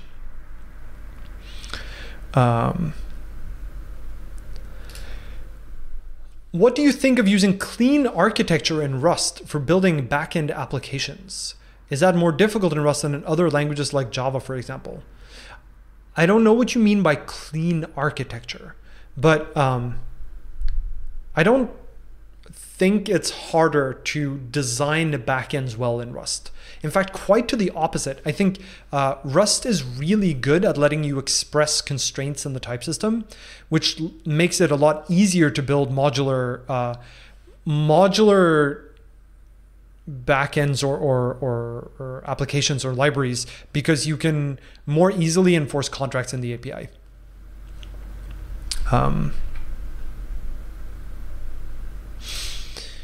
What do you think about Rust in embedded software, and how mature do you think Rust is regarding its use in these systems?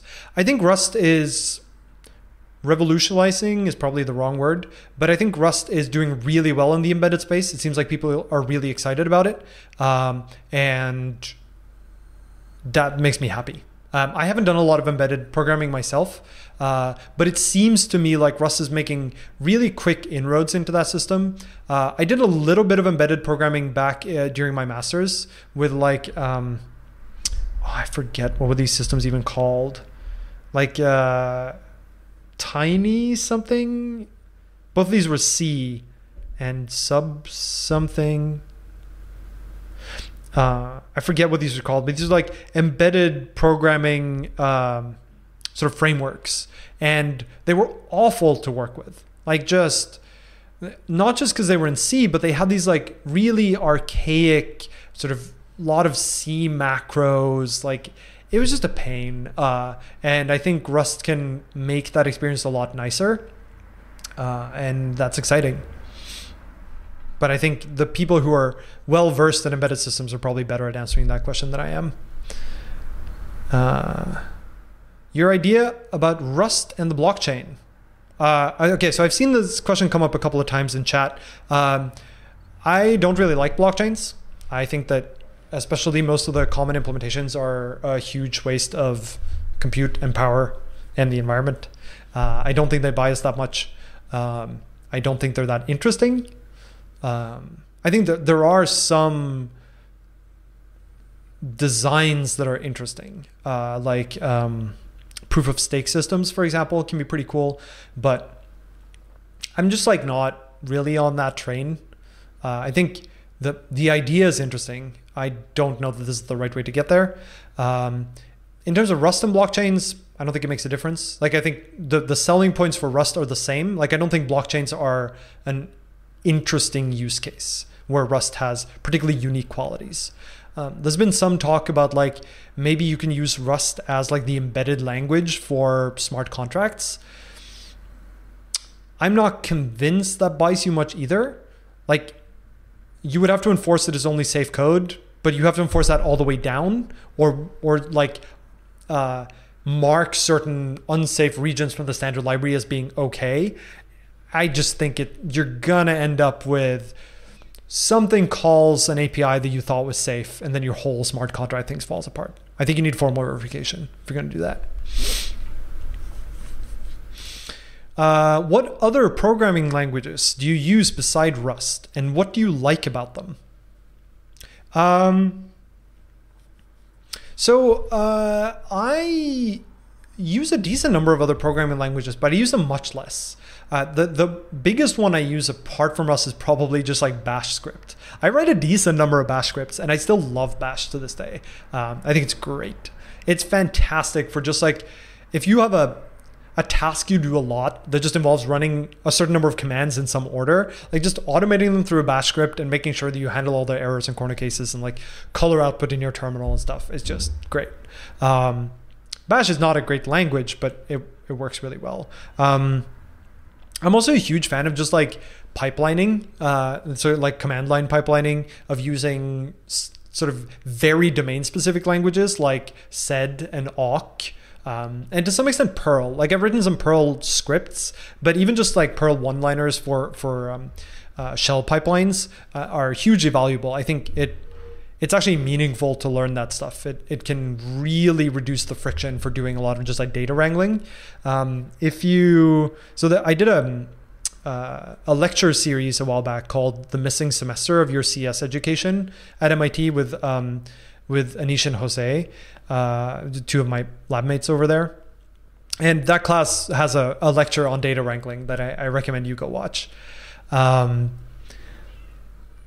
Other programming languages I use, I do some amount of Python, although rarely anymore. That was mostly in like the academic setting for things like generating plots for figures or doing like log processing and stuff. I think Python works decently well there. I still use Rails for some web programming for a couple of websites I maintain. But these days, to be honest, most of it is Rust. I don't really want to work on other code bases. Even if I'm building just like simple command line applications or scripts, I often just write them up as a Rust program.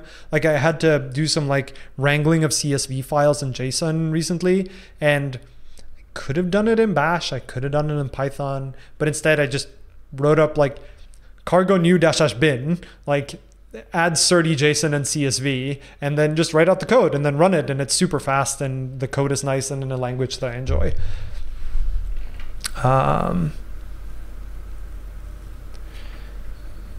Let's see. Perl is the devil's language. Do you have any plans for a crust of Rust regarding debugging? That's an interesting idea. One challenge I have with debugging is that, or with crust of Rust in general, is I think it's extremely hard to learn without a compelling example. And the biggest part for me of coming up with a new crust of Rust is not finding a topic. Like I have a lot of topics that I want to cover. It's coming up with a good demonstrating example for that topic. So for lifetimes, for example, that was like the string searcher example that I think was instrumental in helping people learn why multiple lifetimes are important. I don't have something like that for debugging. I don't have an example that I could just like write out that is clearly interesting to debug. I think once I find one, then there's a lot I can talk about. This would be something like printline debugging, GDB debugging, RR debugging, which is fantastic.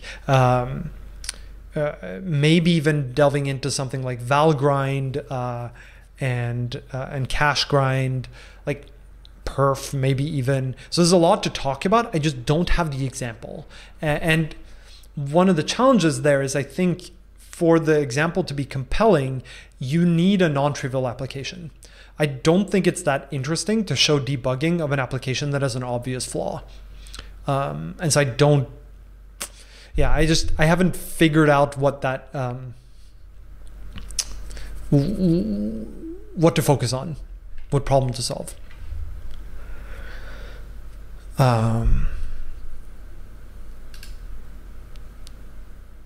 What's Rust at Amazon like? Do you like it?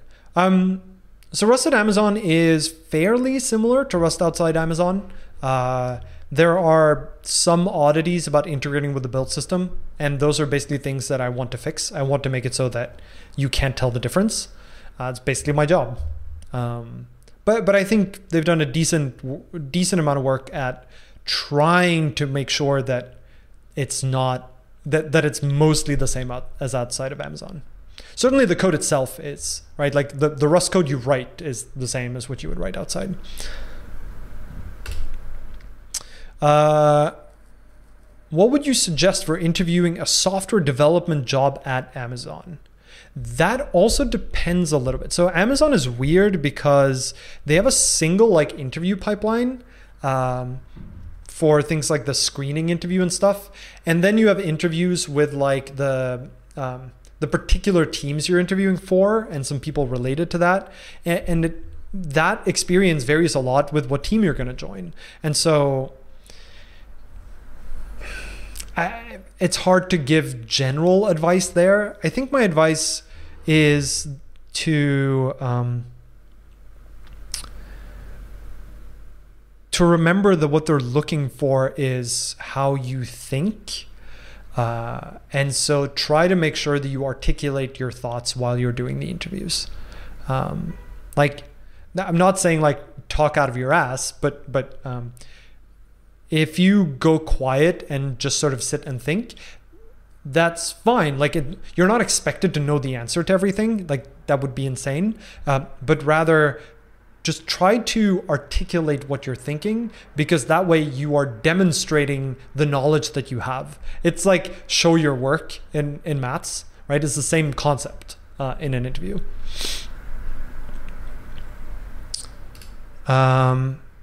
Say I want to learn Rust to contribute to Servo, and it's worth committing 1 to 2 years to me.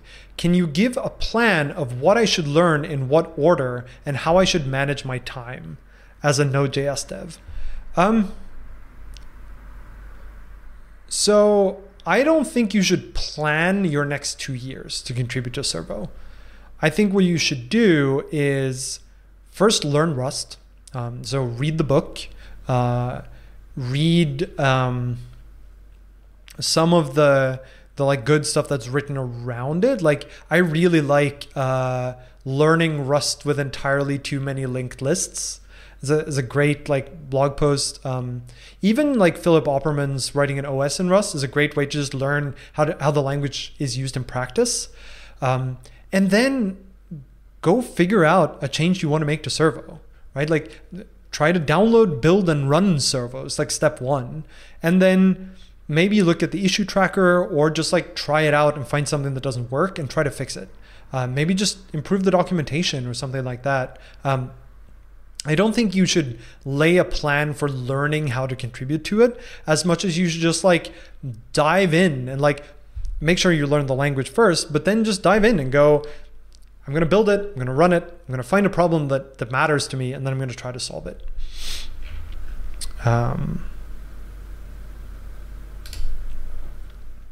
Will AWS allow remote work post-COVID? So I can't really speak for AWS. Like I'm just a lowly engineer, so I can't really answer this question. I think it probably comes down to the team, whether they're like remote work friendly or not. I don't know that there's like a company-wide policy, but I don't know. The real answer here is ask the hiring manager you're talking to, and they will tell you. It's going to be like they know better than I do. I am lost between different fields of computer science: ML, distributed systems, system programming, and security. Any suggestions how to pick one and commit to it? You don't need to. Like over the course of my PhD, I sort of did a lot of systems programming. I did distributed systems. I did databases. I did security. And that's okay. Like you don't have to pick one area. It depends a little bit on how far along you are in your academic career. Like generally over time, you sort of narrow down your focus towards the PhD. But very few projects are like clear cut in one category. Usually there's like at least a little bit of overlap with other fields, or at least I've found that those projects are the most interesting ones.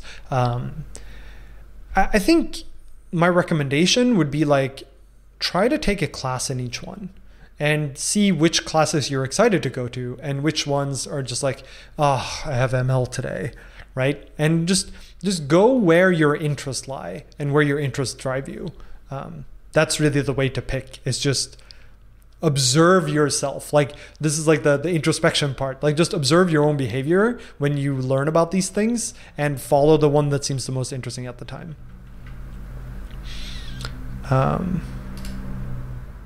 Can you do a video reviewing subscriber code? I don't think I'm going to do that. The biggest reason is because chances are I would get a decent amount of code that is fairly rough, like something that people just wrote up and then they want me to take a look. Maybe that's valuable. I worry that it would become maybe too specific to that particular project. Like it might not be interesting more broadly, especially if people write libraries on things that I don't know much about, right? Like if someone writes a, I don't know, machine learning library or something, like I'm not really an expert in machine learning. And so while I could look at the Rust code, I might not be able to say much about the rest of it. I think the closest approximation to this that is trying to get at the same kind of thing is the open source contribution streams that I've done a couple of, where we find projects that have interesting contributions we can make to them, and then we work through like, how do we figure out what change to make? How do we make that change? How do we submit that change? I think that's maybe a better way to go about it. And probably a better use of both my time, the ecosystem's time, and the viewer's time.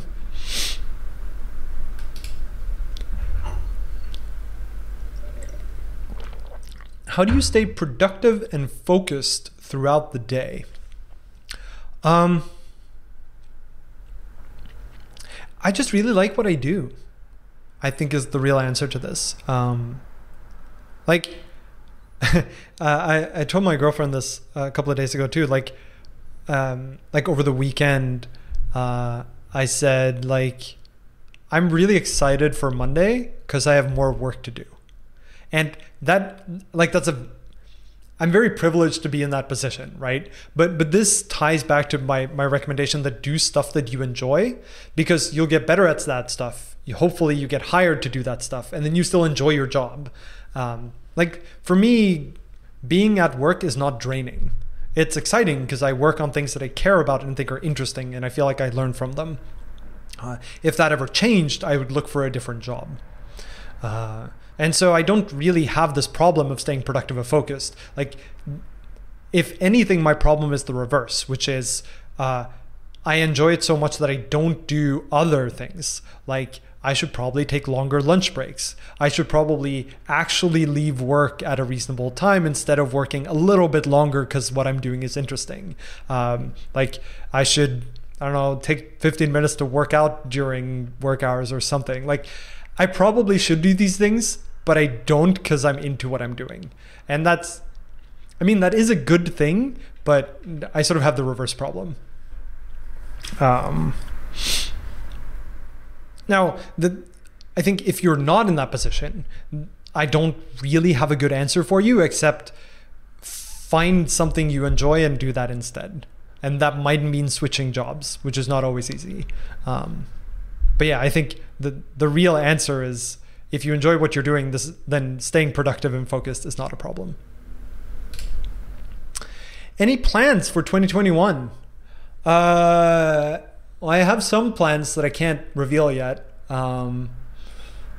which is fun, but hopefully soon. Apart from that, my biggest plan is I want to go to Norway again over the summer. So I work at a summer camp for kids there and have done for the past 15 years. I didn't get to go last year because of the pandemic, but I really hope that I'm able to go back this summer. I don't know. Apart from that, I don't have any big plans. I'm excited to start baking bread. I think that's the thing that I'm going to keep doing. Will start doing and continue doing, I hope. I want to do more streams. The biggest challenge there has really just been finding, as I mentioned, good examples to work through. It's not really a lack of topics. I get so many people who are like, can you do a video about this or this or this? And all of them are good ideas. It's just that figuring out how to do a good video on it, how to actually produce educational content from it is hard. And that's really where my bottleneck is. And so that's a thing that I hope to do more work on. Bread live stream, that's funny. I do actually I'm making a sourdough starter from scratch. So I have that standing downstairs now. It's just brewing.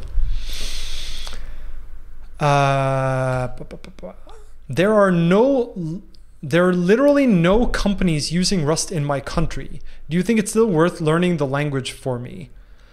Yes. The answer, the reason is twofold. One is you can work remote. The world is increasingly becoming remote friendly.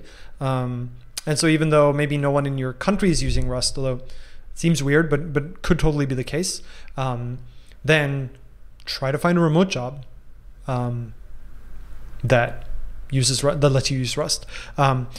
The other reason is because I think learning Rust is, at least for me, interesting, and I think it makes you a better programmer. I think getting the borrow checker ingrained in your head makes you better at programming in other languages, just to have that way of thinking in you. There's also an argument that maybe they don't use Rust now, but that might be changing, and so you'd be ahead of the curve. When companies are starting to get Rust developers, you might be one of the few in that country who know that language. So I think the arguments for learning it is still pretty strong. You got to weigh that against the arguments for learning other languages that might get you a job right now, and that might be tricky. But I would say in general, all else being equal, learning Rust is still worthwhile, even if there are no employers in your country at the moment.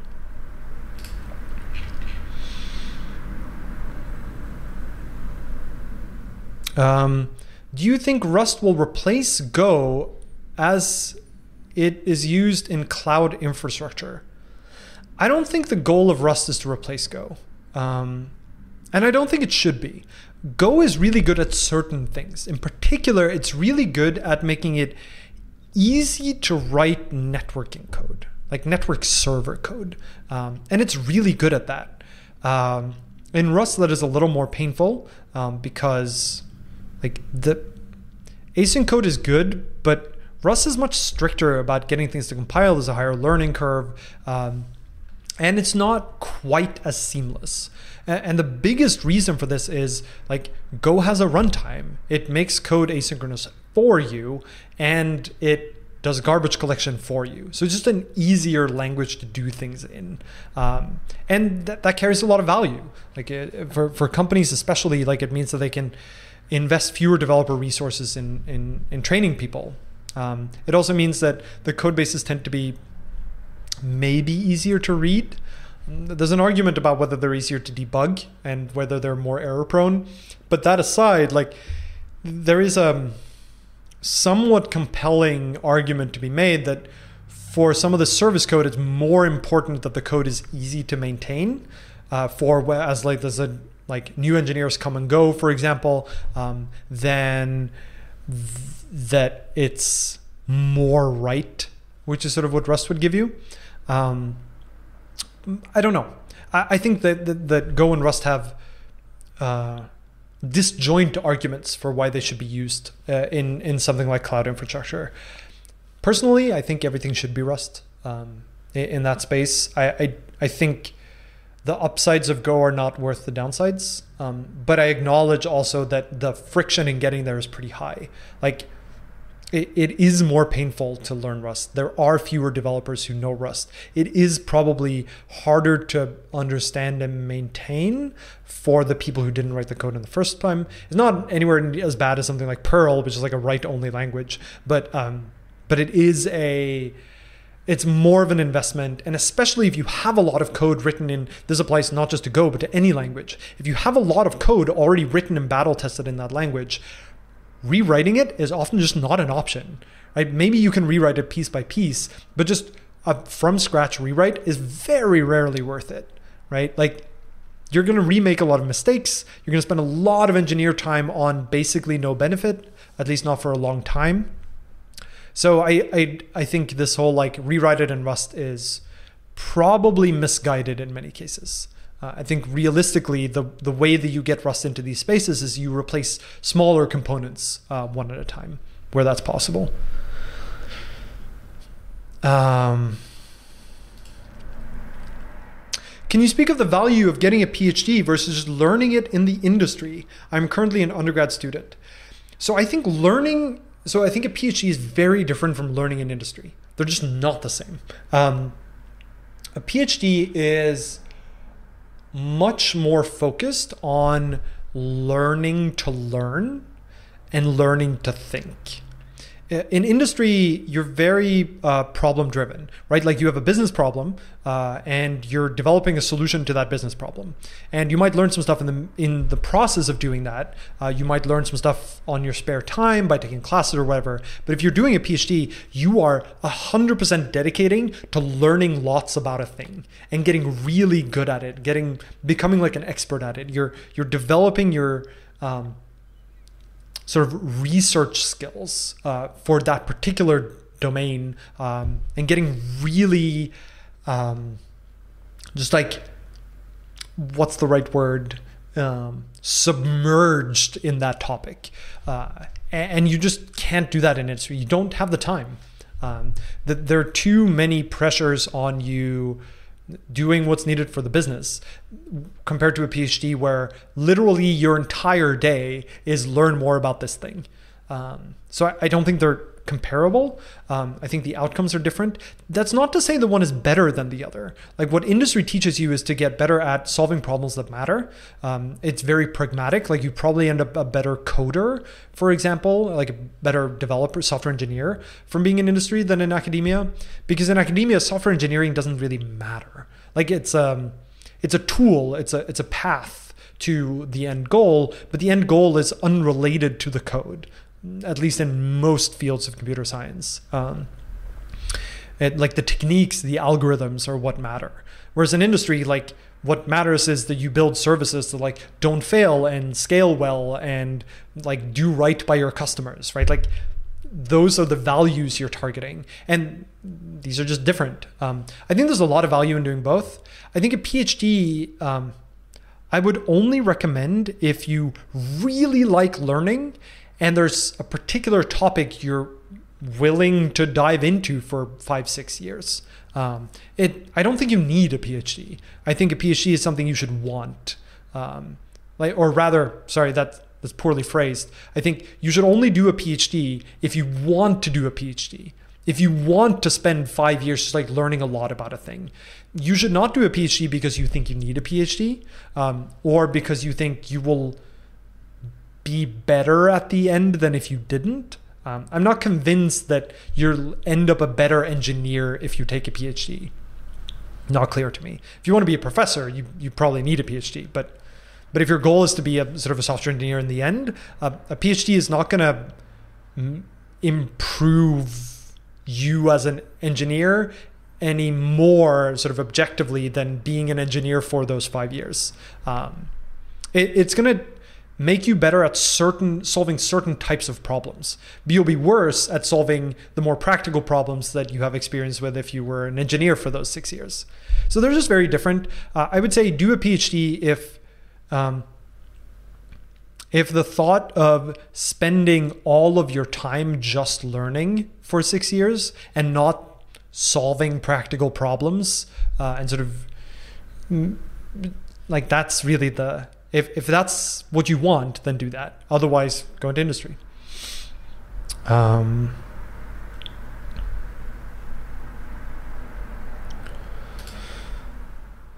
you have plans to eventually go back to academia? No. I think I'm done with academia. I'm pretty happy in industry. I think I'm probably going to stay in industry. I might move into like a more open source role, or an educator role. That'd be fun. But I don't think I specifically want to get back into academia. No, I like writing research papers and stuff. I don't think that's where my life is heading. I'll also note that there are like 100 questions left, like literally. So I'm not going to get through all of them. So I highly recommend that you go through, I'll repost the link as well. I highly recommend that you go in and vote for the questions you want to see me answer, just so I make sure that I do the ones that most people care about. The URL is here in chat. Is it worth to take notes in the terminal? Markdown, text, or text files allow you to use tools like ripgrep, FD, etc. Compared to what? Compared to taking notes on paper? I think taking notes on paper is extremely valuable just because it's usually, I find that my notes are richer when I do them on paper because it's easier to do things like draw a little diagram or draw arrows between things, which you can't really do if you have if you're in an editor. That said, as you've observed, if you have it in an editor, it's easier to cross-reference your notes.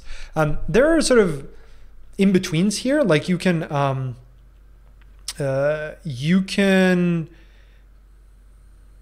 take notes on a digital note-taking app where you can draw and stuff, but it does handwriting detection and stuff so you can search your notes. I haven't used any of those myself, but I've heard good things that sort of strikes a good balance. I personally use, where is it? It's downstairs.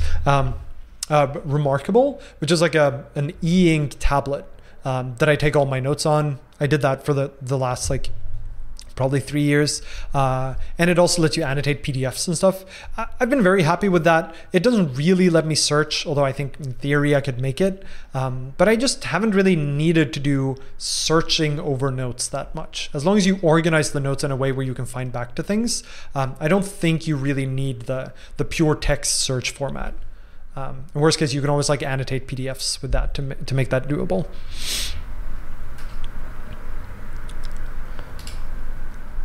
Why are you using Vim instead of IDEs like VS Code or Clion or something else? I don't really like GUIs. I don't like using the mouse. I like using the keyboard for everything. And I don't think an IDE buys me anything over Vim in that regard. It's true that stock Vim without any integrations probably would be too bare bones for me. Not necessarily, but in general, I don't think it would. But once you have Rust Analyzer integrated there, you have syntax highlighting, you have something like Control P for quickly jumping between files. At that point, an IDE doesn't give me anything. I have everything that I want in Vim directly without all the overhead of a GUI.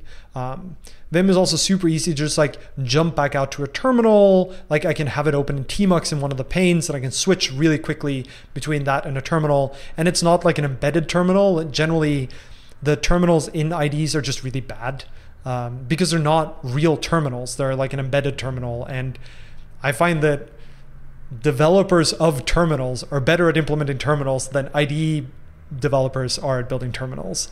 So I just haven't seen an upside. The biggest argument I hear for IDEs is debugging. Like, you can just click a line and then click run, or to run your tests or whatever. And that's not really how I do debugging. Like, I find that I watched a good talk recently from someone who did a talk on RR on one of the big problems with traditional debuggers is that you don't normally know in advance exactly how you're going to end up debugging. And so forward, like GDB debugging or breakpoint debugging only works for a very small number of debugging cases. RR makes that nicer, but it's rare that RR works well in your IDE.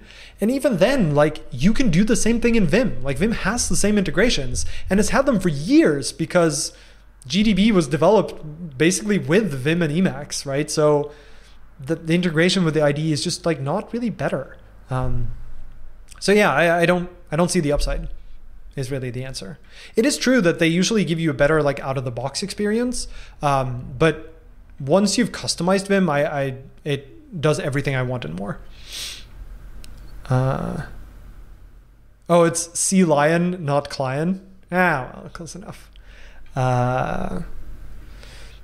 Someone wrote, the most valuable thing in IDEs are code analysis, semantic navigation, and refactorings. All of those I get in Vim. With something like Rust Analyzer, I have code actions. I can use like Rust Analyzer's rename functions, and it does like semantically aware renaming. I can do semantic navigation with things like go to definition. I get code analysis, like Rust Analyzer integrates with the compiler. Basically like what VS Code gives you is language server, which integrates with Rust Analyzer. So anything you get in VS Code, I also get in Vim. Also, Vim emulation is terrible in all languages, in all IDs. It's just not good. Usually because they try to implement Vim as a set of known keyboard shortcuts, which is not how Vim works. Like, they don't actually implement the Vim data model of having like verbs and objects. And that means that once you start trying to do anything that's slightly non-standard, it just does not work.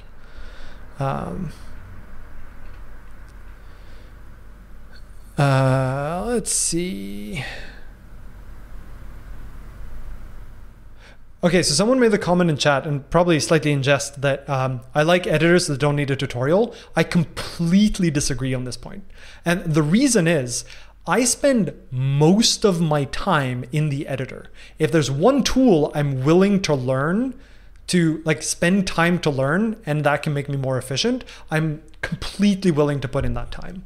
And I really think that is the outcome, that if you're willing to learn your editor really well, you become significantly more productive for at least some portion of what you do. And I think that's worthwhile. All right. Do you have a language for the too complex for Bash, but not serious enough for Rust scenario? Do you just use Rust?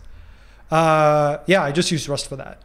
Like, I've written some fairly complex Bash scripts, and I've written some very simple Rust scripts. So I don't think it's like Bash and Rust and there's like some space in between. I think it's really more like this. Like, there are some things that I'm using Bash for that I probably should use Rust for, and there are some things I'm using Rust for that I probably should use Bash for. But anything that's in the overlap region, like, it doesn't really matter. They could go either way and they're fine. I think I would say, though, that for anything that is important, like for anything that matters, I would probably rather write it in Rust than Bash, because I get type checking. It's too easy to make stupid mistakes in Bash. Actix Web, Warp, or Rocket. I have a lot of qualms with Actix Web. I would not recommend it. I don't know to what extent, like, this is based slightly on historical information on my part about Actix. And I know that there's been a lot of changes to that since the sort of problems back in the day. But that certainly has a lingering concern for me. Like, it's really hard to turn big code bases around. And I think that leveraging stuff like the improvements in Tokyo are really worthwhile. and not sort of rolling your own the way ActixWeb to some extent does. Warp and Rocket, I haven't really used Warp much. I've sort of looked at it a little bit, but I think Rocket is probably the nicer thing to use. It's like, it was basically developed as research into how you do this well. And I know Sergio, I've met him in person a couple of times too, and we've talked about this. Like, he cared really deeply about doing it the right way and making it really easy to use by leveraging every possible part of the language. And this is why Rocket was nightly only for so long and didn't sort of compromise to work on stable, was because Sergio was like, no, we should do this the right way, which requires the nightly features. So we're going to keep being nightly only until those features land on stable. Warp is, I think, it is more like, it's a cool model for how to do something like a web service. I don't know that it's better, but I get the sense that Rocket is nicer to use. It might not be as composable, which is one of Warp's biggest advantages, but I'm not sure. What are your thoughts on the movement towards Web 3.0 in that a large P2P-like, mostly blockchain-powered distributed internet, removing the middlemen like Google or Facebook? Okay, so I have many thoughts on this. I think my first instinct here is that the internet is already distributed. The problem we have is one of platforms being too large, not of the internet being built wrong. I'm not convinced that something like peer-to-peer is the way to go, because I think you need to put money behind things. I think that the way you get good systems is someone has to be willing to pay for the engineers to make the systems good, reliable, and to keep things up and available. And people don't do that. Like, culturally, we're not willing to pay for things as individual users. Like, most people are not. They expect things on the internet to be free, partially because that's what these corporations have taught us, that we should expect by sort of paying with privacy, if you will. But I'm just not convinced that individual users are going to be able to sustain something on a large enough scale to replace something like Google or Facebook. That said, I think there are some really good thoughts in there on, and there was a good article I read like a year ago on protocols versus platforms. And I think the move towards something like Mastodon, where you have a standardized protocol for disseminating the information, and then you have these like sort of local hubs that people can sign up for, that might work because the hubs themselves can put money behind a given effort and then still cooperate with other services. Maybe that's a way to sort of straddle that gap.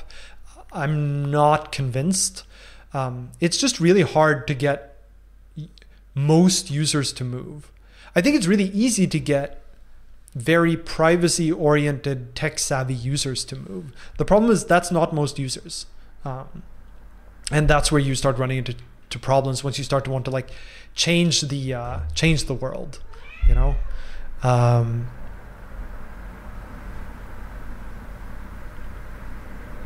Yeah. I also, as I mentioned before, like, I'm not convinced that the blockchain, at least in its current forms, biases that much.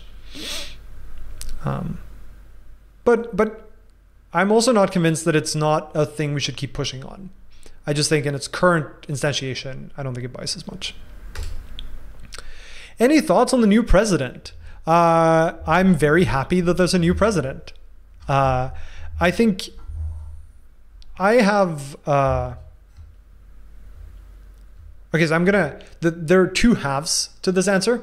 The first is I'm very relieved to have a proper president, like not one that's like a man-child.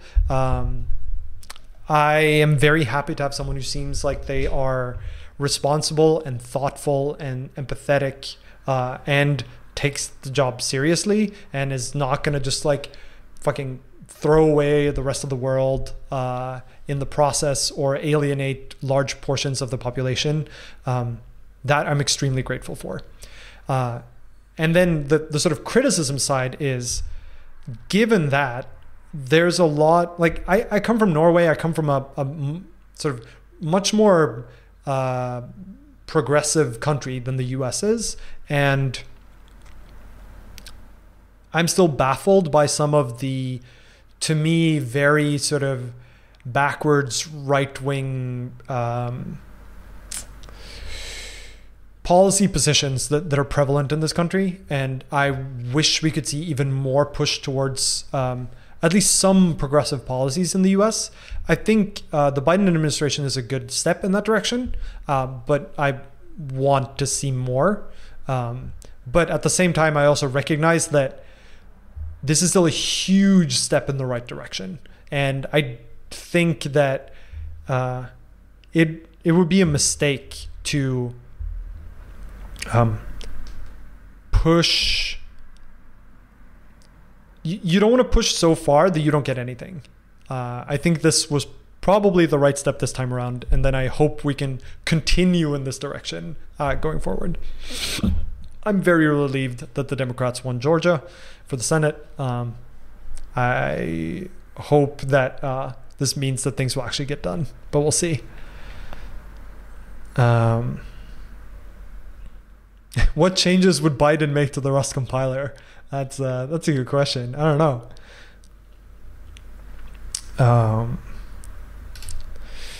Is currying practical in Rust? Initially, it seemed to me that there's some difficulty borrowing and moving parameters. That is, can borrow or move, but not both. I haven't seen any credible proposals for currying in Rust. I don't think it's inherently impossible.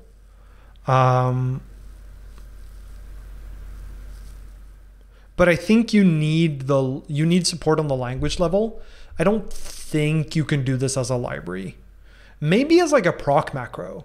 It could be that you could have a proc macro that sort of invents the intermediate types and just like strips off the parameters one by one, so that you could call a function with any subset of the parameters.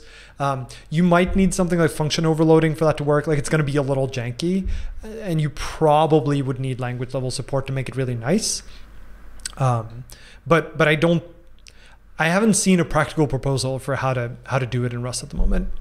I don't think it should cause any problems with the borrow checker really, because the job for the borrow checker remains the same, which is the moment you curry a function, you have effectively used all of the parameters that you passed in.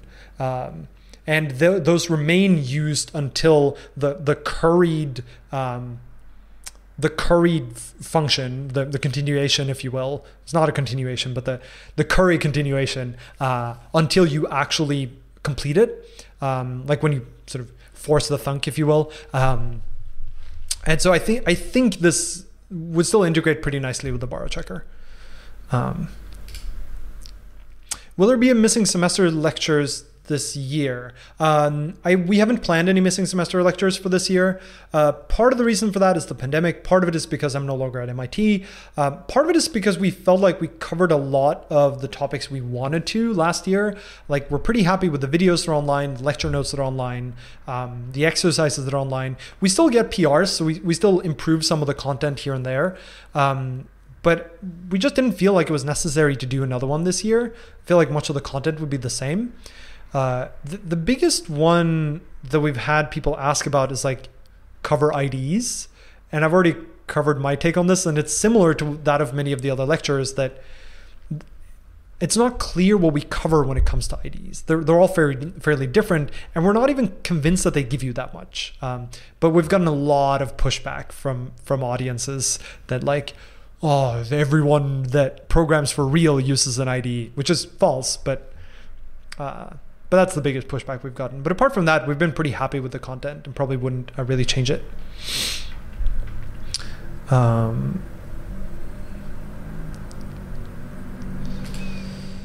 What is your ideal question?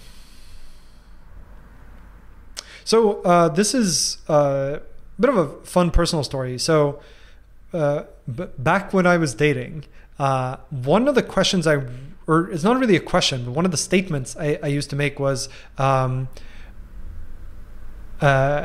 I would tell whoever I was sort of meeting, I'm going to give you a virtual token. And this token allows you to ask any one question. And I promise that I will answer it entirely truthfully, and not conceal anything about the answer. I do this in general for questions that I'm asked, but in general, like, you always sort of tailor your answers, or you sort of scope them down to only the thing, especially in a dating setting, only to the things that you think are relevant or that you're like prepared to reveal. But I would give this sort of virtual token and say, you can use it whenever for whatever question you want. And just make sure that you want to know the truthful answer to whatever you end up asking with this token. And the reason I did this was because I found it doesn't seem like a question, but it's a incentive, or it's a way to ask them for a question that they care about. I do this sometimes with like new people I meet too, just like outside of a dating setting. Like, I don't really date anymore because I love my girlfriend. But it's been really interesting just to observe the one question that people choose to use. And I think that says a decent amount about them. It tells you what they really care about, what they're willing to hear the answer to, and how long it takes them to ask that question is interesting. So that's a question that I really like asking, which is disguised as not a question. In terms of what my ideal question is like, what's your favorite dinosaur? Is a great question. It says a lot about a person, and it always ends up being a fun discussion, unless you're interacting with someone who's really boring, and then it's a really boring question. But I found it to be pretty funny. Have you ever written malware? No. I've written, I remember back in the very early days of my programming, I wrote a virus, but the virus was just a Windows like batch script that would open and close your CD drive like 3 times and then shut down the computer. And I gave it like an icon that looked like it was a game. It was not a virus. It didn't spread. It didn't do anything. But to me, that was very exciting with my first virus. But no, I have not written malware. Which is, I've read some malware. Like, it's really interesting. It's a very different way to approach code. And it's fascinating to read. But I haven't built any, no. Do you have any tips for reading Rust library docs? I often find it difficult to look at a function and understand what the intended use is. So this is partially a problem with the documentation you're reading. It suggests to me that you have documentation where, like, the traditional example of this, right, is you have a function that just says, like, the function name is like frobnify, and then the frobnify, and it takes a bar argument, and then the documentation just says frobnify is a bar, and that's really not documentation. That's just restating the function signature. So usually to me, the question here indicates that you're interacting with a code base where the documentation is bad. The documentation should be saying, what is this function for? How do you use it? And how does it interact with sort of the rest of the system? That said, for many functions, its use is sort of obvious once you know how the system works, which doesn't really help, but that's often the reason why documentation is hard to write, because as the developer, you know how the system works. So you're like, oh, this function obviously does this. But as a consumer who just like doesn't really know the system works, they're just trying to get their code to work, like, you don't know how it all fits together. You're just like typing function signatures until it does what you want it to. In those cases where the documentation is like lacking, I found that the function signature often gets you pretty far. Like, go back to the type that the method is on and read its documentation. Look at the type signature and try to figure out what that might mean. Like, click in Rust doc, right? You can just click the individual types of the arguments and the return value and look at the documentation for those. And hopefully that should give you a little bit of a picture of what is like the input and output domains of this function. And hopefully that gets you closer. I often also like to just open the source of the function and see what it actually does. That does tend to help, although it requires you to like burrow through the code a little bit. I think usually it just helps to write some code. Like this is why it's so valuable to have complete examples in documentation. I don't think you should have an example for every method. Like that doesn't really make sense to me. But I do think that it's valuable to have sort of top level module or crate documentation that has a complete usage example, because that is usually where, as a reader, you understand how the pieces fit together. And that often helps more than just documentation on any given function.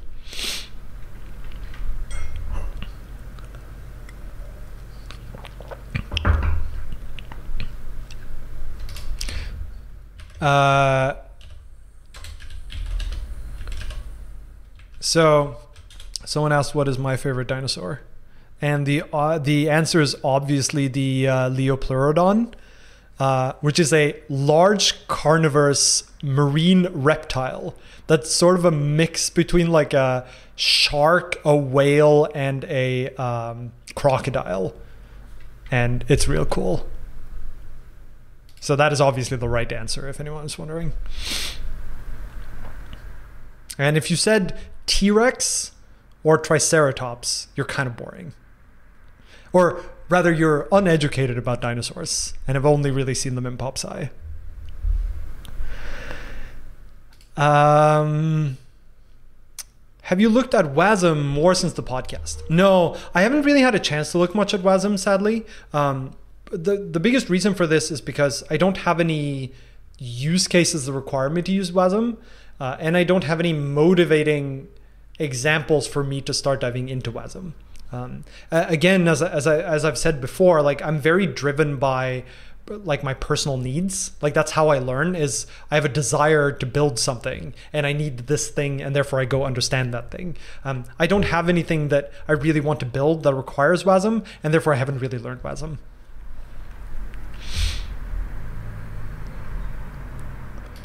What are your thoughts on Golang? I've talked about this a bit in the past, so I'm going to skip this one. What do you do in your free time other than Rust and YouTube?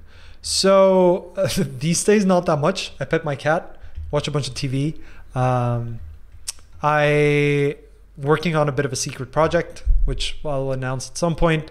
But pre-pandemic, I really liked rock climb. I've mostly done it indoors. So that's pretty fun. I also used to play a decent amount of squash, but not so much anymore. What else do I do? Listen to a lot of podcasts. I have a lot of good podcast recommendations. But yeah, apart from that, I think that's... I also... I really like listening to audiobooks.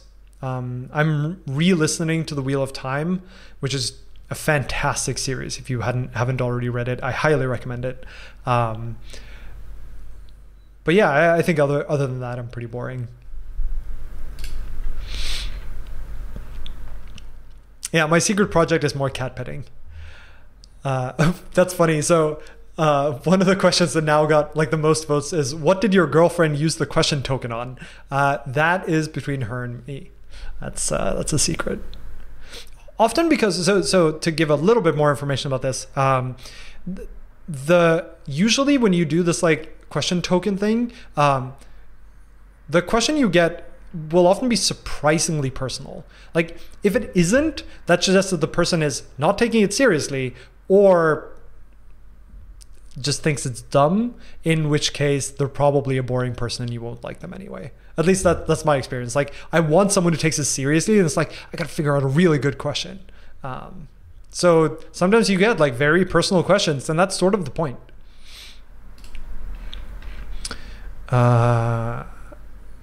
Tugs on braid, that's funny. What do you think is the trajectory of the Rust language? Do you think your work shapes that trajectory in any way? So I think Rust is Rust adoption is growing really quickly, which is really fun to see. I think adoption is growing very rapidly in industry. I think the challenge that Rust is going to have is that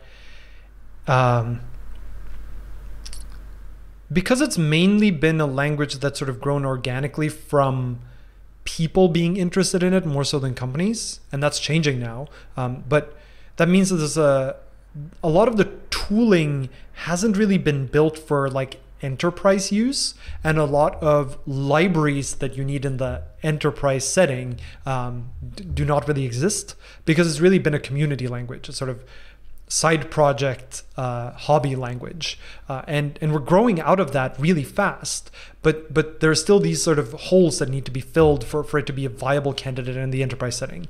Part of that is education. Part of it is getting companies to work on building libraries for things that they need. And I'm thinking of stuff like very few people in the open source world use like Oracle DB. But in the enterprise world, a lot of people use Oracle DB. And so there aren't really good like client libraries in Rust for Oracle DB because no one in the open source community built it. But in enterprise, they're going to need it. So someone has to build it. And so that I think is one place where the sort of Rust adoption curve, like we need to make sure that those things are dealt with so that the curve can continue. And another one is in the enterprise setting, there are a lot more requirements on the language. Like there's a lot more tooling you need to integrate with like build systems and test systems, and just sort of conforming to internal policies like security stuff. This is like an example of this is the internal registry business where most companies can't just use crates.io for licensing reasons or for security issues or like for namespace collisions or whatever. And so they need to run their own internal registries for like, even just for private packages that they don't want to publish to the world. And while Rust does have internal registries support in Cargo, that is still in the fairly early days and hasn't really been tested out in like a serious enterprise setting. And I think those kind of features are going to be both stress tested and more of them are going to be requested over time. And it's the onus is sort of on the enterprise consumers to contribute to upstream to make these better, and that's part of the work that I've been doing. But that's hard work, and it increases the adoption cost for these companies, and we need to make sure that they still feel like it's worth it. In terms of whether I think my work shapes that trajectory, I hope it does. Certainly, part of the job I feel I have is to make Rust a viable candidate for internal use. And part of that is improving the upstream so that it is, which hopefully will also mean that it's more likely to be a viable alternative for other companies.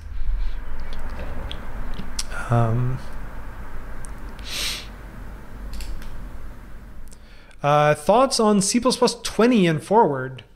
Not really. I haven't looked at it carefully. I've heard that they made some cool changes, but I don't know enough to really give an informed answer. What do you think is missing most from the Rust educational ecosystem? So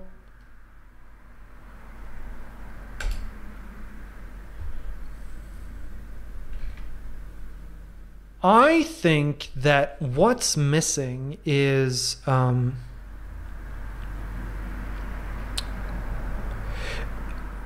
contents for people who want to use Rust for real, have read the Rust book, and don't learn from live streams. Like, I think it's really hard to teach people how to use a language for real, to sort of go from, I know the basics of the language from the book, to I can use it in a production setting. That gap is pretty large. And this is where, like, with my live coding videos, a big part of that has been trying to address this subset of people who learn by doing or learn by observing, to sort of show them, we're going to write real code and you get to sort of come along. So I think that's one way to cover this that works pretty well, but not everyone learns that way. There's also there's like a blog series that's Rust from Zero to Production that's still in development, I think. That's another way to sort of bridge that gap. And I think we need more resources to address that. But I think it's a really hard segment to deal with because it's it's a hard thing to teach, how to become a productive programmer in a language. Like I feel like the only real way to learn it is to just do it a bunch, but you can't really tell people the way you get better is you do it for 5 years. Like that's not tenable either. And finding out what the resources are missing there and addressing all the different ways that people learn and making sure we have resources in each bucket, I think is good.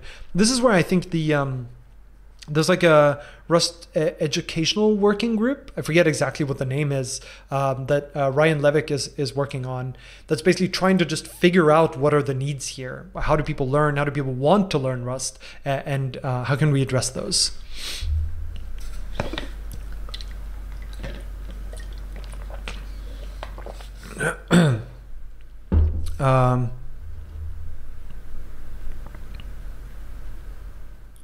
Oh, the Faster Than Lime blog is really cool too. If you haven't read this, they're fairly long articles, but they are really good about going into a lot of just like interesting detail and asides. I like that a lot. Upstream. So when I say upstream, upstream is, imagine you're building something in Rust. Your upstreams are all of the projects that you depend on that are not your own. So you have like, if this is your thing, you have consumers, which are people who use the thing you built, and you have upstream, which is the things that make things that you depend on. So upstream, for example, you can say, imagine that you were using like a fork of cargo. Your upstream would be the cargo that's maintained by Rustlang. So it can both be used as like your dependencies, but it can also be used as your originators, if you will, if you're running on a fork.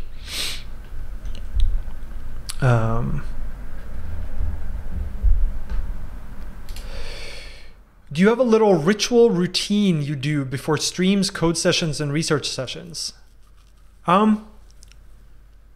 I try to make sure I always have tea on hand. I really like tea, and I like drinking lots of different types of tea.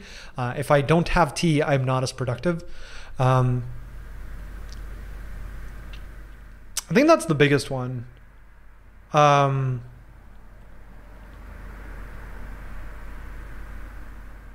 I don't really have like a little thing that I have to do. I know some people have these. I have that for other things, but not really for programming or for streaming. I do know that I get sort of into the zone pretty easily when it comes to coding, mostly because I think it's really interesting and I don't want to stop. So I try to make sure that I can stay there for a while, which usually involves like eat something, drink something, go to the bathroom just before you start, so that you can stay in that zone for the longest amount of time before you're like, I need to go now because I haven't eaten in 6 hours or whatever. That's the biggest thing I can think of. I've never been a coffee person. No, it's always been tea. I just don't like coffee. It tastes burnt. And I don't want to add just like lots of sugar and milk. Like that doesn't seem worth it. Why? I can just have delicious tea instead. I don't really put anything in my tea either. Like Earl Grey all the way. Love that. Just black.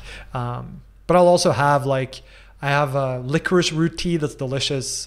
Like a chamomile and honey and vanilla tea, peppermint tea, peach tea, rooibos tea. I have like an oolong. I love tea. Can have tea all day. I probably have like 6 or 7 cups a day, probably more. How was the move? Moving during a pandemic is weird. It's really weird because everything is closed, both where you leave and where you arrive. Like, I've lived in LA now since like September 5th or something, and I haven't really been anywhere.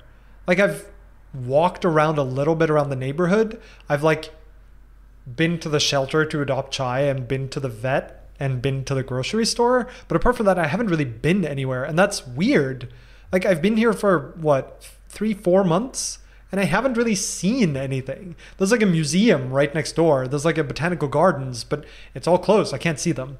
And that's strange. And similarly, just like shipping all your stuff across the country is just like a weird experience. This happens every time I move far. Like, you pack up all your boxes and then you travel across the country, and then you arrive at a place that you've never been before and you have nothing, and you sit on the floor because you have no furniture.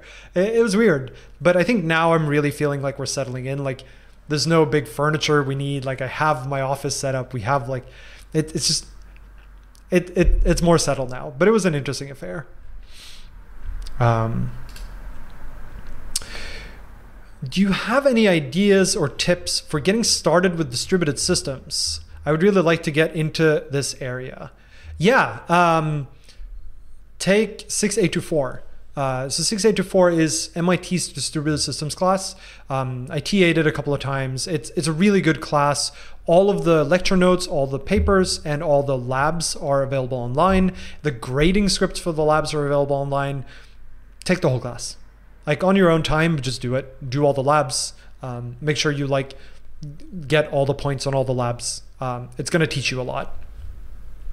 That'll be my biggest recommendation. Have you heard about Zig? Any thoughts on that? I have heard about Zig. I haven't looked into it enough. Like, I think mostly because I don't have a reason not to do things in Rust. Like I haven't felt the same kind of curiosity about Zig as I did about Rust, probably because I know Rust now.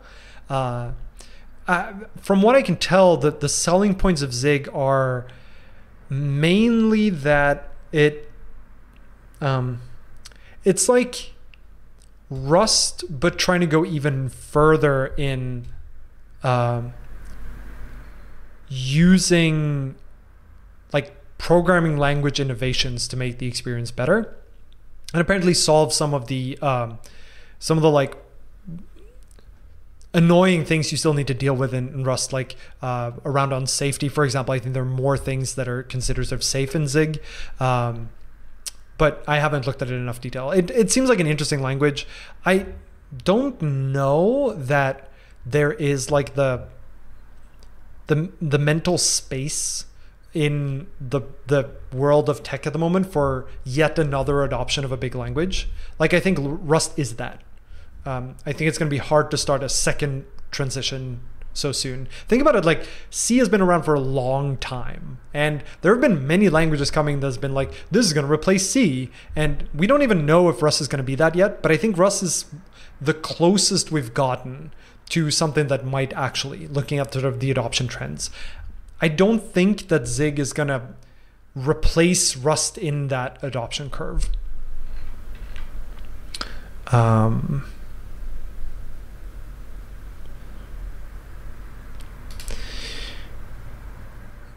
Have you seen anything yet in Amazon where you think, I can make that better for sure? I think there's a lot of value in being new to see the low-hanging fruit to improve workflow.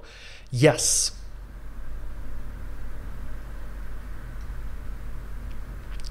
I can't really necessarily say what those things are.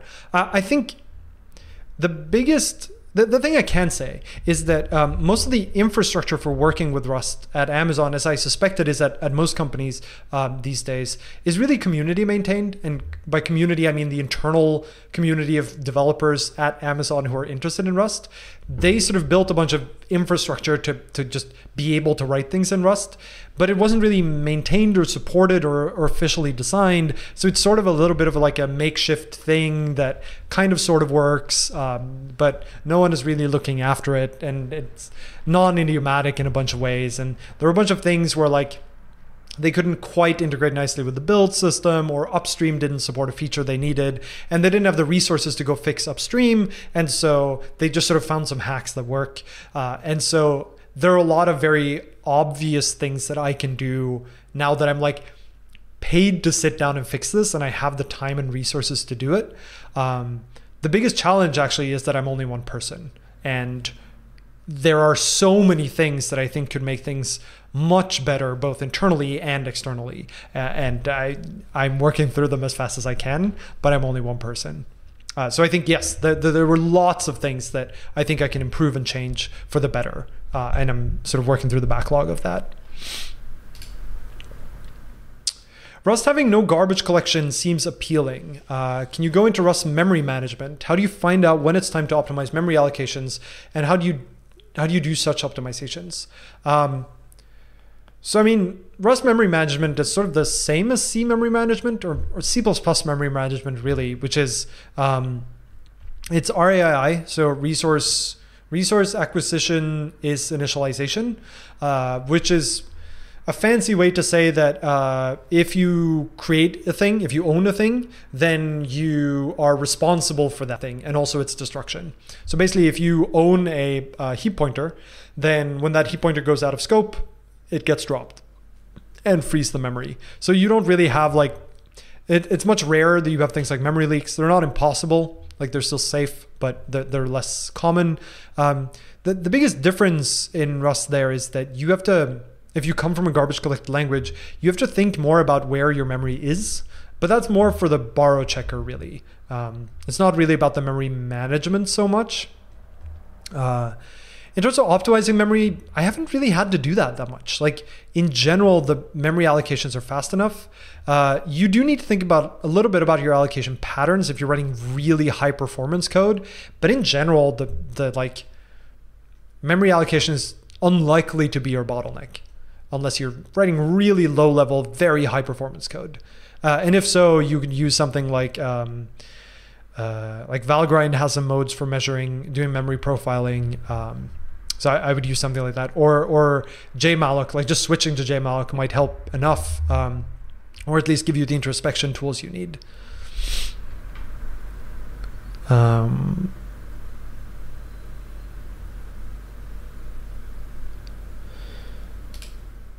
Any good resources for system design in Rust? Do you find it differs from established enterprise languages?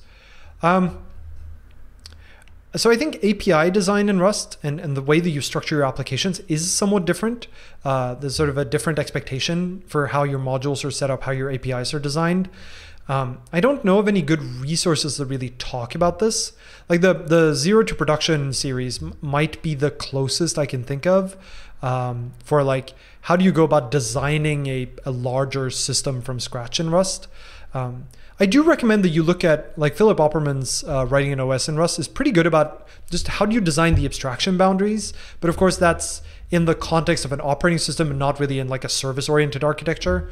I don't know apart from that there are any good like documentation on it.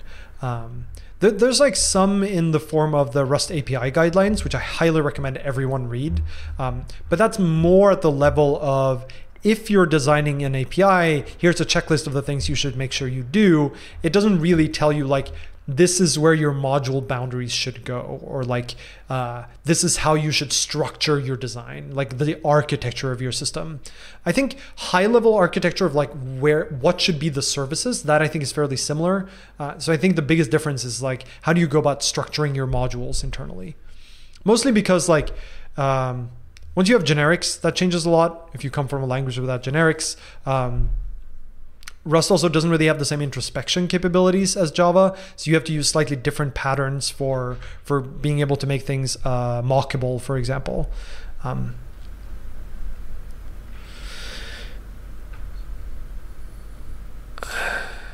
How might a junior software engineer get to a place where they can work with Rust at Amazon or AWS? Same procedure as getting to work with Rust at any company, really. Like, learn Rust and then look for a position at that company where they're looking for Rust expertise. It's the same as any other language. Like, the role I'm in is a little special because it's not programming in Rust as much as it's working on Rust. That is harder to get hired for just because there are fewer roles that do that. But what we're seeing increasingly in industry is that a lot of like service teams at the big companies are building things in Rust.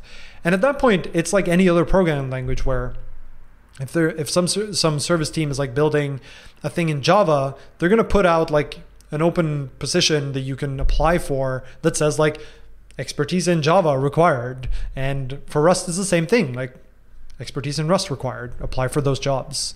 And I think the procedure there is the same as for any other language, which is you gain some experience in the language, you make sure that you sort of know what you're doing, and then you apply for the positions. And if you're a junior engineer, you apply for a junior engineer position where they don't require like 5 years of Rust experience. They require, which would be hard anyway for most people, but just sort of where they say something like, Experience with C or C++ is valuable.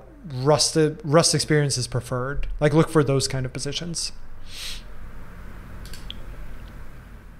Show the cat so we can say hello. She's sleeping. Oh, are you not sleeping? You want to come say hi again? Is it cat break time? All right, let's get the cat. Hi. Hi.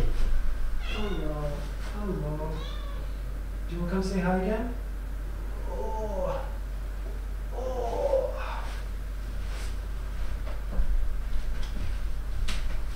You want to come say hi? You want to look at the camera? No? I'm sorry. Did I pull you away from a deep, comfortable sleep? Hey. What are you seeing? What are you seeing over there? Anything interesting? Do you want to say something? I think they all want to hear what you have to say. I think she just wants to go back to sleep. Or maybe just get scratches. Oh, where are you going? You gotta use your legs. She's just like, I put her on my lap and she just sort of like lumped over on the side and started sliding towards the floor, which seems not ideal. I was like, you gotta use your legs. Yeah, she's definitely half asleep. Her name is Chai. She's like 1. So we adopted her from a shelter. So we don't know exactly how old she is, but the vet said around 1. She is obviously very busy. It's true. She has a lot of stuff she needs to do. Like there's a lot of grooming that has to happen. Where are you? Now she's just sitting on the carpet over there, just staring at my books. Maybe she's trying to figure out which one to read next. How hard was it for you to pass a FANG interview? Any tips? So FANG, for those who don't know, is like Facebook, Amazon, Apple, Netflix, and Google. I still don't know why Netflix is in that group, but it's like the big tech companies. So I still think that tech interviews are kind of stupid the way they're usually done. I don't know if I would say that it was hard, but it was just weird. Like I ended up doing I had to implement quicksort, just felt like a pointless exercise. I had to do one problem was basically designing an elevator algorithm, which is kind of cool. I like those kind of conceptual problems better, where you're still writing code, but you're really just being asked to think, and that's what they're trying to evaluate. I would say that if you know that you're going to have a technical interview where they're going to ask algorithm questions, there's a bunch of just prep that you have to do, and I had to do the same. And this ties back to the fact that I just don't think that you should memorize algorithms and data structures that much. You need to know that they exist, but how they work doesn't really matter because you can always just look it up if you need them. But in the technical interview setting, if you know that you're going to get quizzed on how something works, you just got to sit down and learn them. And so that's what I did. I sat down and just did a bunch of studying of algorithms and data structures, which just felt entirely like a waste of time. But I don't think it was that hard, really. There were some higher level. So some of the interviews are technical and some of them are more behavioral, where they're looking for sort of leadership qualities, as they call them, or leadership principles. They're looking for are you what can you provide in terms of skills outside of the merely technical? How do you work? How do you work with other people? What do you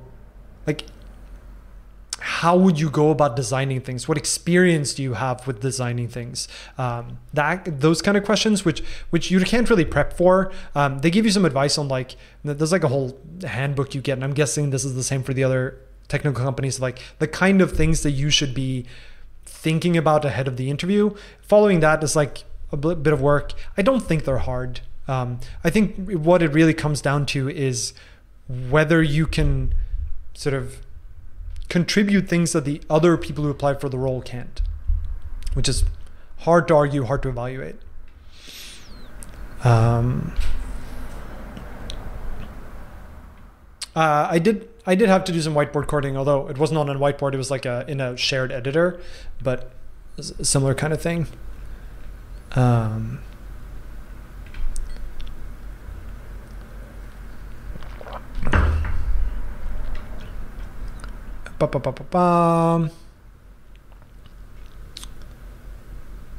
right. Are you excited about the GCC Rust compiler? Already answered that question earlier. Do you think elite universities such as MIT and Harvard are worth it for CS degrees? This one's harder to answer. I'm inclined to say yes, just because,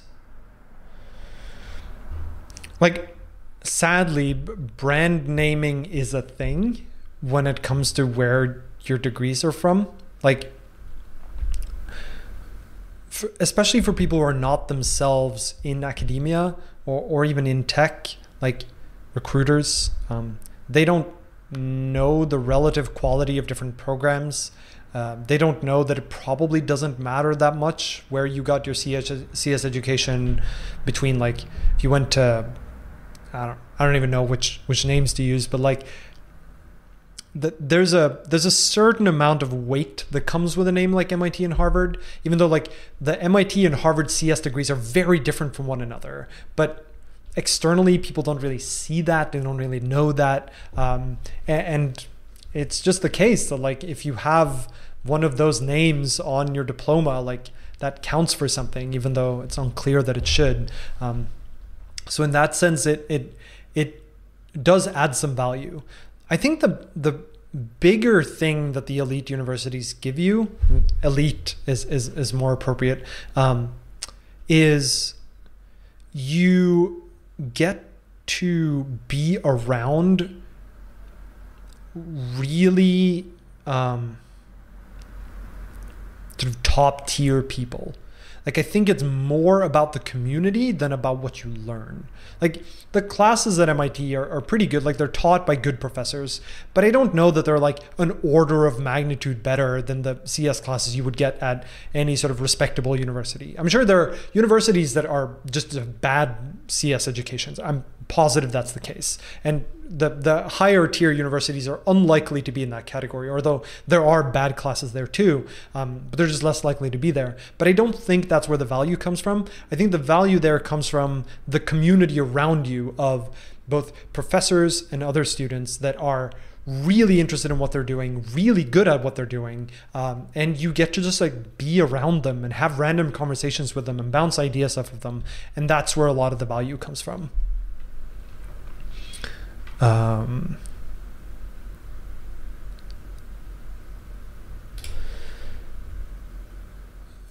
Can you make a beginner series for Rust explaining how various Rust features work? So I get this question decently often of, can you do like a beginner friendly Rust stream? I don't want to do that. The biggest reason is because I don't think that's the best use of my time. I think that there are a lot of people who can do those videos and do them well, and that many have already done so. And I think that it's more valuable for me to spend my time on the kind of videos that I'm not uniquely positioned to make, but that I have experience making, I enjoy making, and I'm able to make them. Like, I think that the set of people who can do a good video on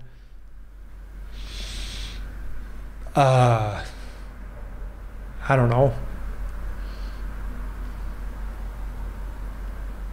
types, bad example, how to write a function in Rust, or how to work with standard in and standard out in Rust, or how to write like tic-tac-toe in Rust or something like that. I think there's a lot more people who can make that video than someone who can make like a video explaining when you need multiple lifetime annotations in Rust, right? I'm one of the people who can do the latter. I can also do the former, but I think it's more valuable for me to focus on those intermediate streams and then leave the beginner streams to other people. I'm not the only person who can make intermediate streams, not by a long shot, but I still think that's the best place for me to spend my time. And so that's why I don't really do beginner videos. The Crust of Rust is probably the closest I get, where I try to tackle single topics and cover them relatively completely so that even someone who's somewhat new to the language can follow them. But I think that's about as beginner as I'm going to get to.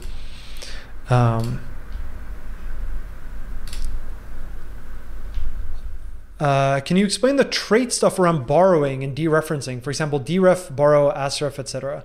I talk about these a little bit in the smart pointer video for Crust of Rust. That's the one I would check out. I think we're now getting into like the single digit votes on questions part, and we've now been going for about 3 hours. So I'm going to take, here's what I'm going to do. I'm going to take about 3 minutes where I want all of you who are watching to go to the Q&A site. I'll post the link again. Look through the questions, vote for the questions that you care about, and then I'll do another 5 questions maybe. And then I think we'll call it a day. So this is going to be like, let's make sure that the last 5 questions I do are actually ones that you care about. So go in and vote for some questions, and then I'll go through them. I know there's like a list of 100 there now, so there's a lot to just scroll through, but just like scroll to a random point or look at the ones that already have some votes and see which ones of those you care about the most. I know the interface is a little awkward. Someone asked in chat, what is Q&A? It's questions and answers, as hopefully evident by what I've done so far.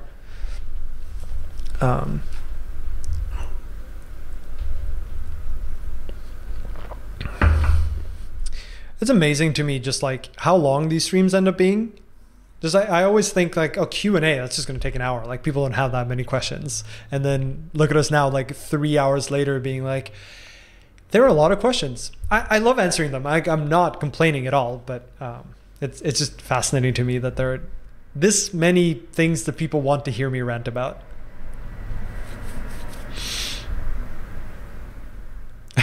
It's funny. So in chat, there's now a bunch of people being like, vote for my question, vote for my question. This one. It's funny.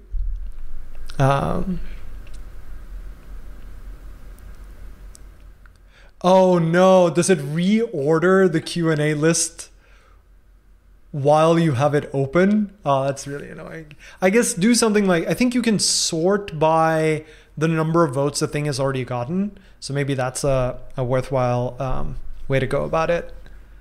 I really need to find a better way to do this like Q&A voting, because it's so silly. You click the link and then you get a thing that just says open Q&A is the only thing on the page. I don't know why it works this way, but it's the best one I found on relatively short notice.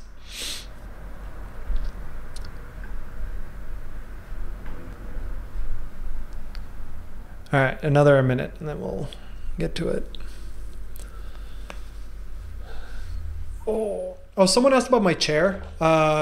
This chair is really comfortable, but it's also very expensive. Like, I think it was a worthwhile purchase, but a chair should not cost this much. This is the Steel Series, Steelcase Series 2 chair, I think is what it was called, with the headrest. It's very comfortable. I'm very happy with it.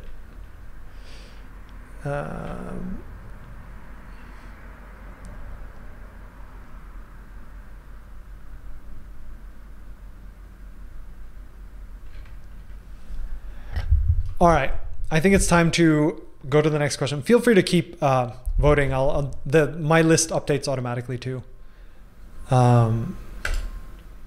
Any plans for an FFI stream? I really want to do an FFI stream. It's pretty high on my list. Here too, the challenge is figuring out what example to use, what motivating example to use. I think what we'll want to do is to build like a probably a fairly simple Rust interface to some C library, and it can be something that already exists. I just don't have a good sense for which one, because it sort of needs to be small enough that we can cover a reasonable amount of it in like the time of a crust of Rust or maybe a live coding stream. So like between 1 and 3 hours maybe. But it also needs to be non-trivial enough that it's actually a project people care about and know. Because if they don't, the stream is going to feel a little uninteresting, maybe. And I don't want to just like make up a C library and then write bindings to it because it becomes too trivial. One thing that maybe we could do is something like curl. There already is a Rust library to curl, but we could do another one. Maybe that would be interesting. I don't quite know yet. But I do really want to do an FFI stream. If someone thinks of a good C library, then like don't post it in the chat here because it's just gonna go away. But maybe just like DM me on Twitter or mention me or something. Mention is probably better because then other people can see it with a suggestion. I very much want to do one.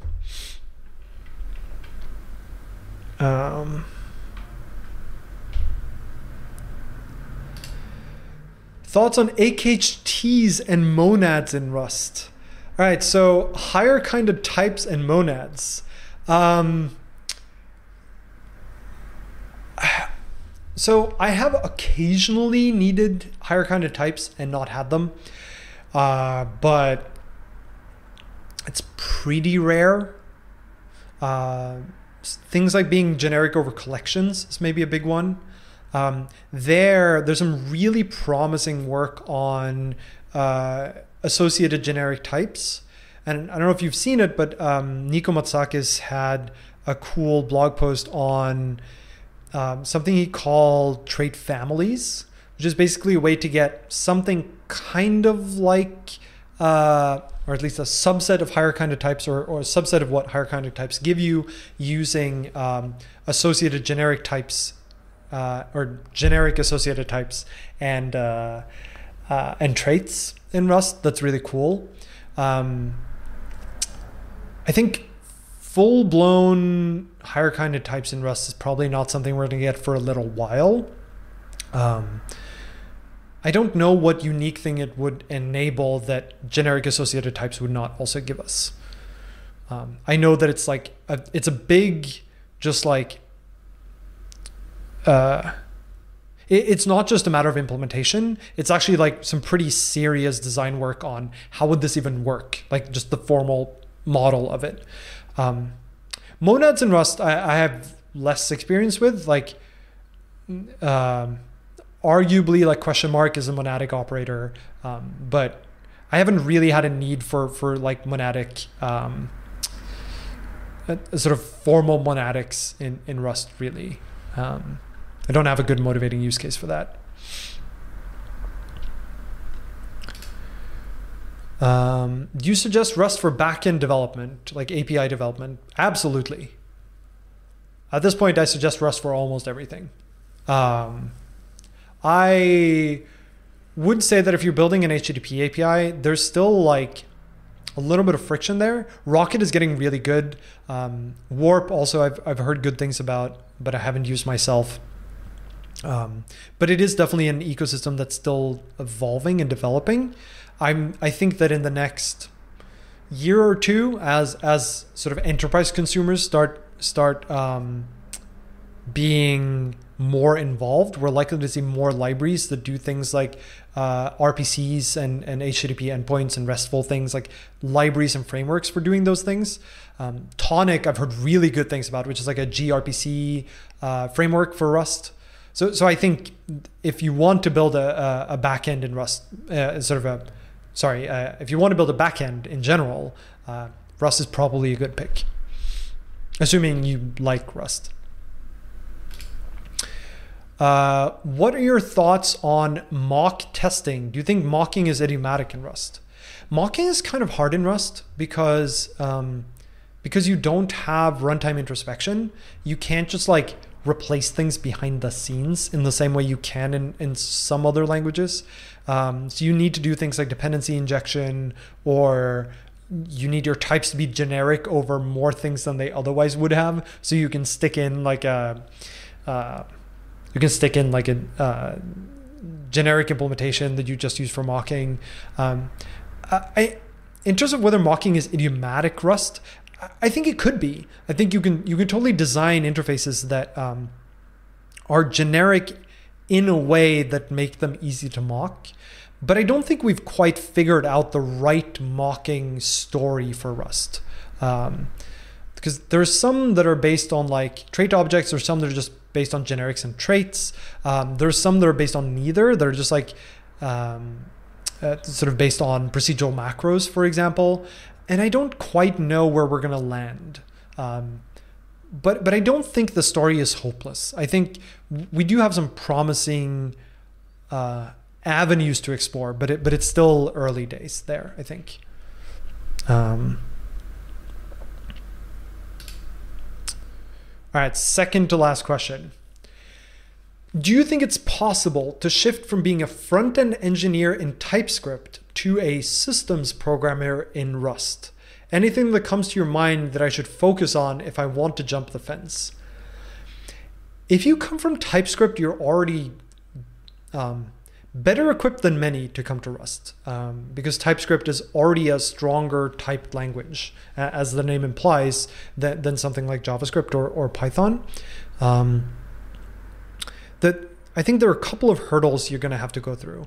One of them is that moving from a interpreted language like TypeScript to a compiled language, TypeScript has sort of a compiler or a transpiler, but it's not the same.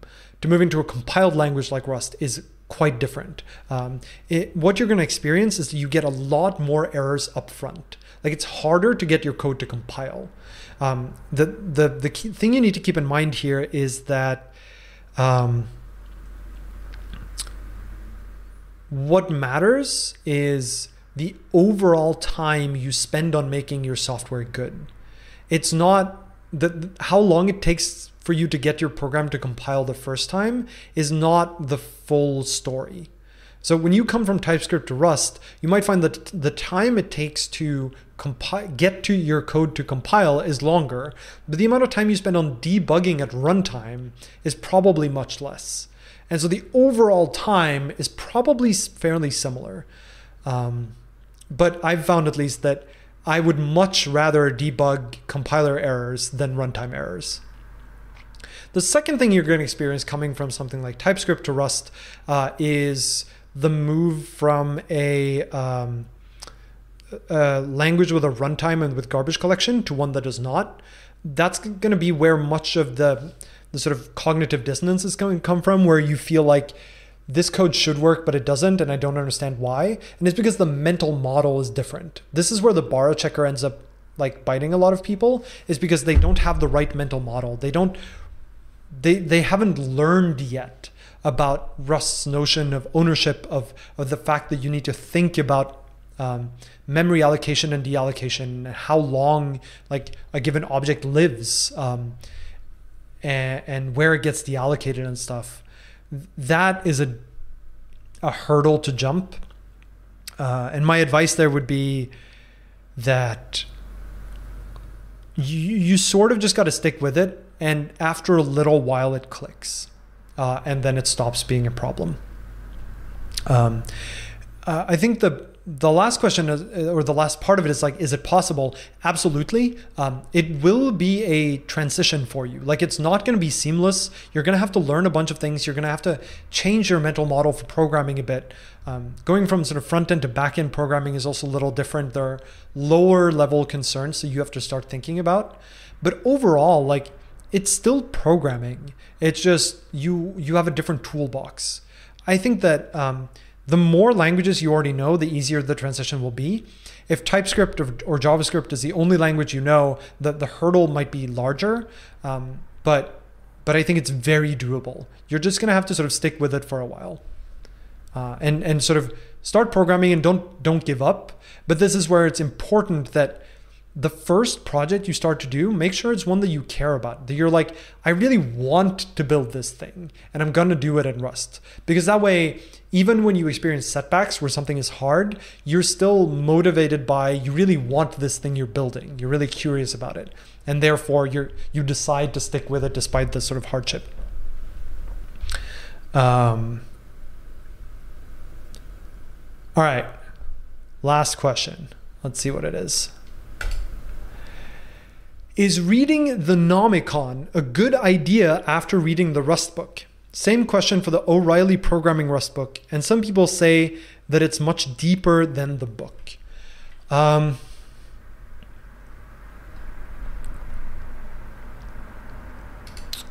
So the Nomicon is intended more as a reference than something you read start to finish. At least that's been my experience. I think that if you read the Rust book and then go read the Nomicon, you're going to feel fairly overwhelmed. And most of the stuff in there is not going to be of immediate use to you. My recommendation would instead be, after you read the book, start writing Rust code.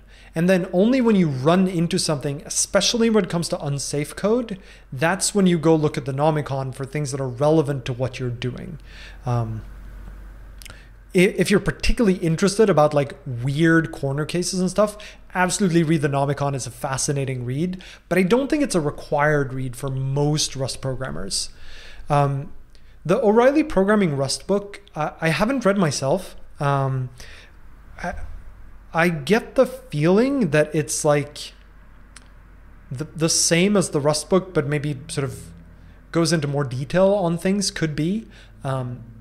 I don't know that you really need to read it after reading the Rust book. I think you read one or the other. I don't think you need to read both. I think the Rust book is enough to get you started to just like write real Rust code.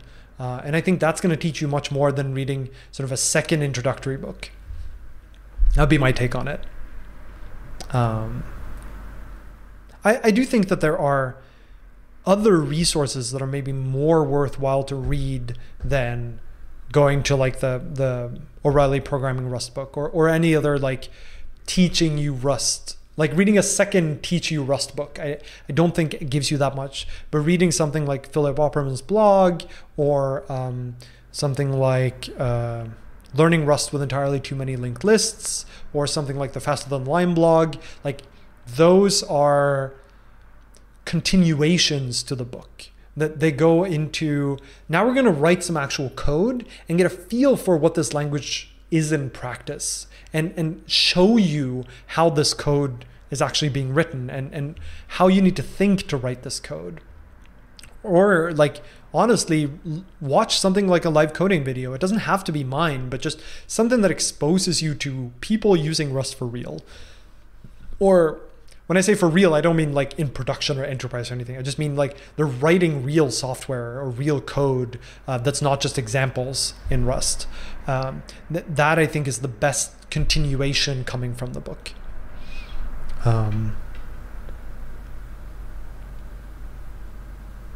Yeah, that's my take. All right, I think that's where we're gonna end it. There are more questions left than there were when we started. So I think if I kept going, I would keep going for another 3 hours, which I'm not really prepared to do. What I'm going to do before I sign off is I'm going to do a quick shot round of just giving a very short answer to the next 10 questions. Oh yeah, Rustlings. Rustlings is another great thing. Rust by example is great if you just want more things to do. All right, quick shot round. 10 questions, each of them with a very fast answer. Best way to get comfortable with Vim. Use it as your main editor and disable the arrow keys. What do you think of Amazon's horrible build system Brazil? I don't think it's horrible, but I do think it's old. Will Rust be the next C? I hope so. I think it may be, but there's a lot of C code and we're not going to replace it all overnight. Thoughts on real HKTs, not GATs and monads in Rust? Not really. I think they're somewhat a theoretical exercise. I think you can get fine by without them. What do you think about using Rust as a purely functional language? I think you are artificially constraining yourself and it doesn't really buy you that much. How do you spell, say, meow in Norwegian? Meow? You know, I don't know. Oh, no, I do. MJAU. Evidently, it's been too long since I was in Norway. MJAU. Meow. Meow. Pronounced the same, but spelled very differently. Do you exclusively write open source software at AWS, or do you have to contribute to their internal code bases? I write a decent amount of internal code because I'm working on the internal tooling. And is that 9 or 10? Do you have an opinion on AWS suspending Parler? Yes, but it's complicated. I think it's entirely a reasonable thing to do. And I'm going to end the answer there. Just one more. Fine. Okay. Last one. Any advice for convincing enterprise people to use Rust? Yes, I have a short answer to this. Show them my Considering Rust talk. I know the audio is terrible. It bothers me so much because I think it was a good talk. Alternatively, just like send them the slides. They're also available online. I think that's a good talk. That's my best way. It's the best way I know of to convince enterprise people to pick up Rust.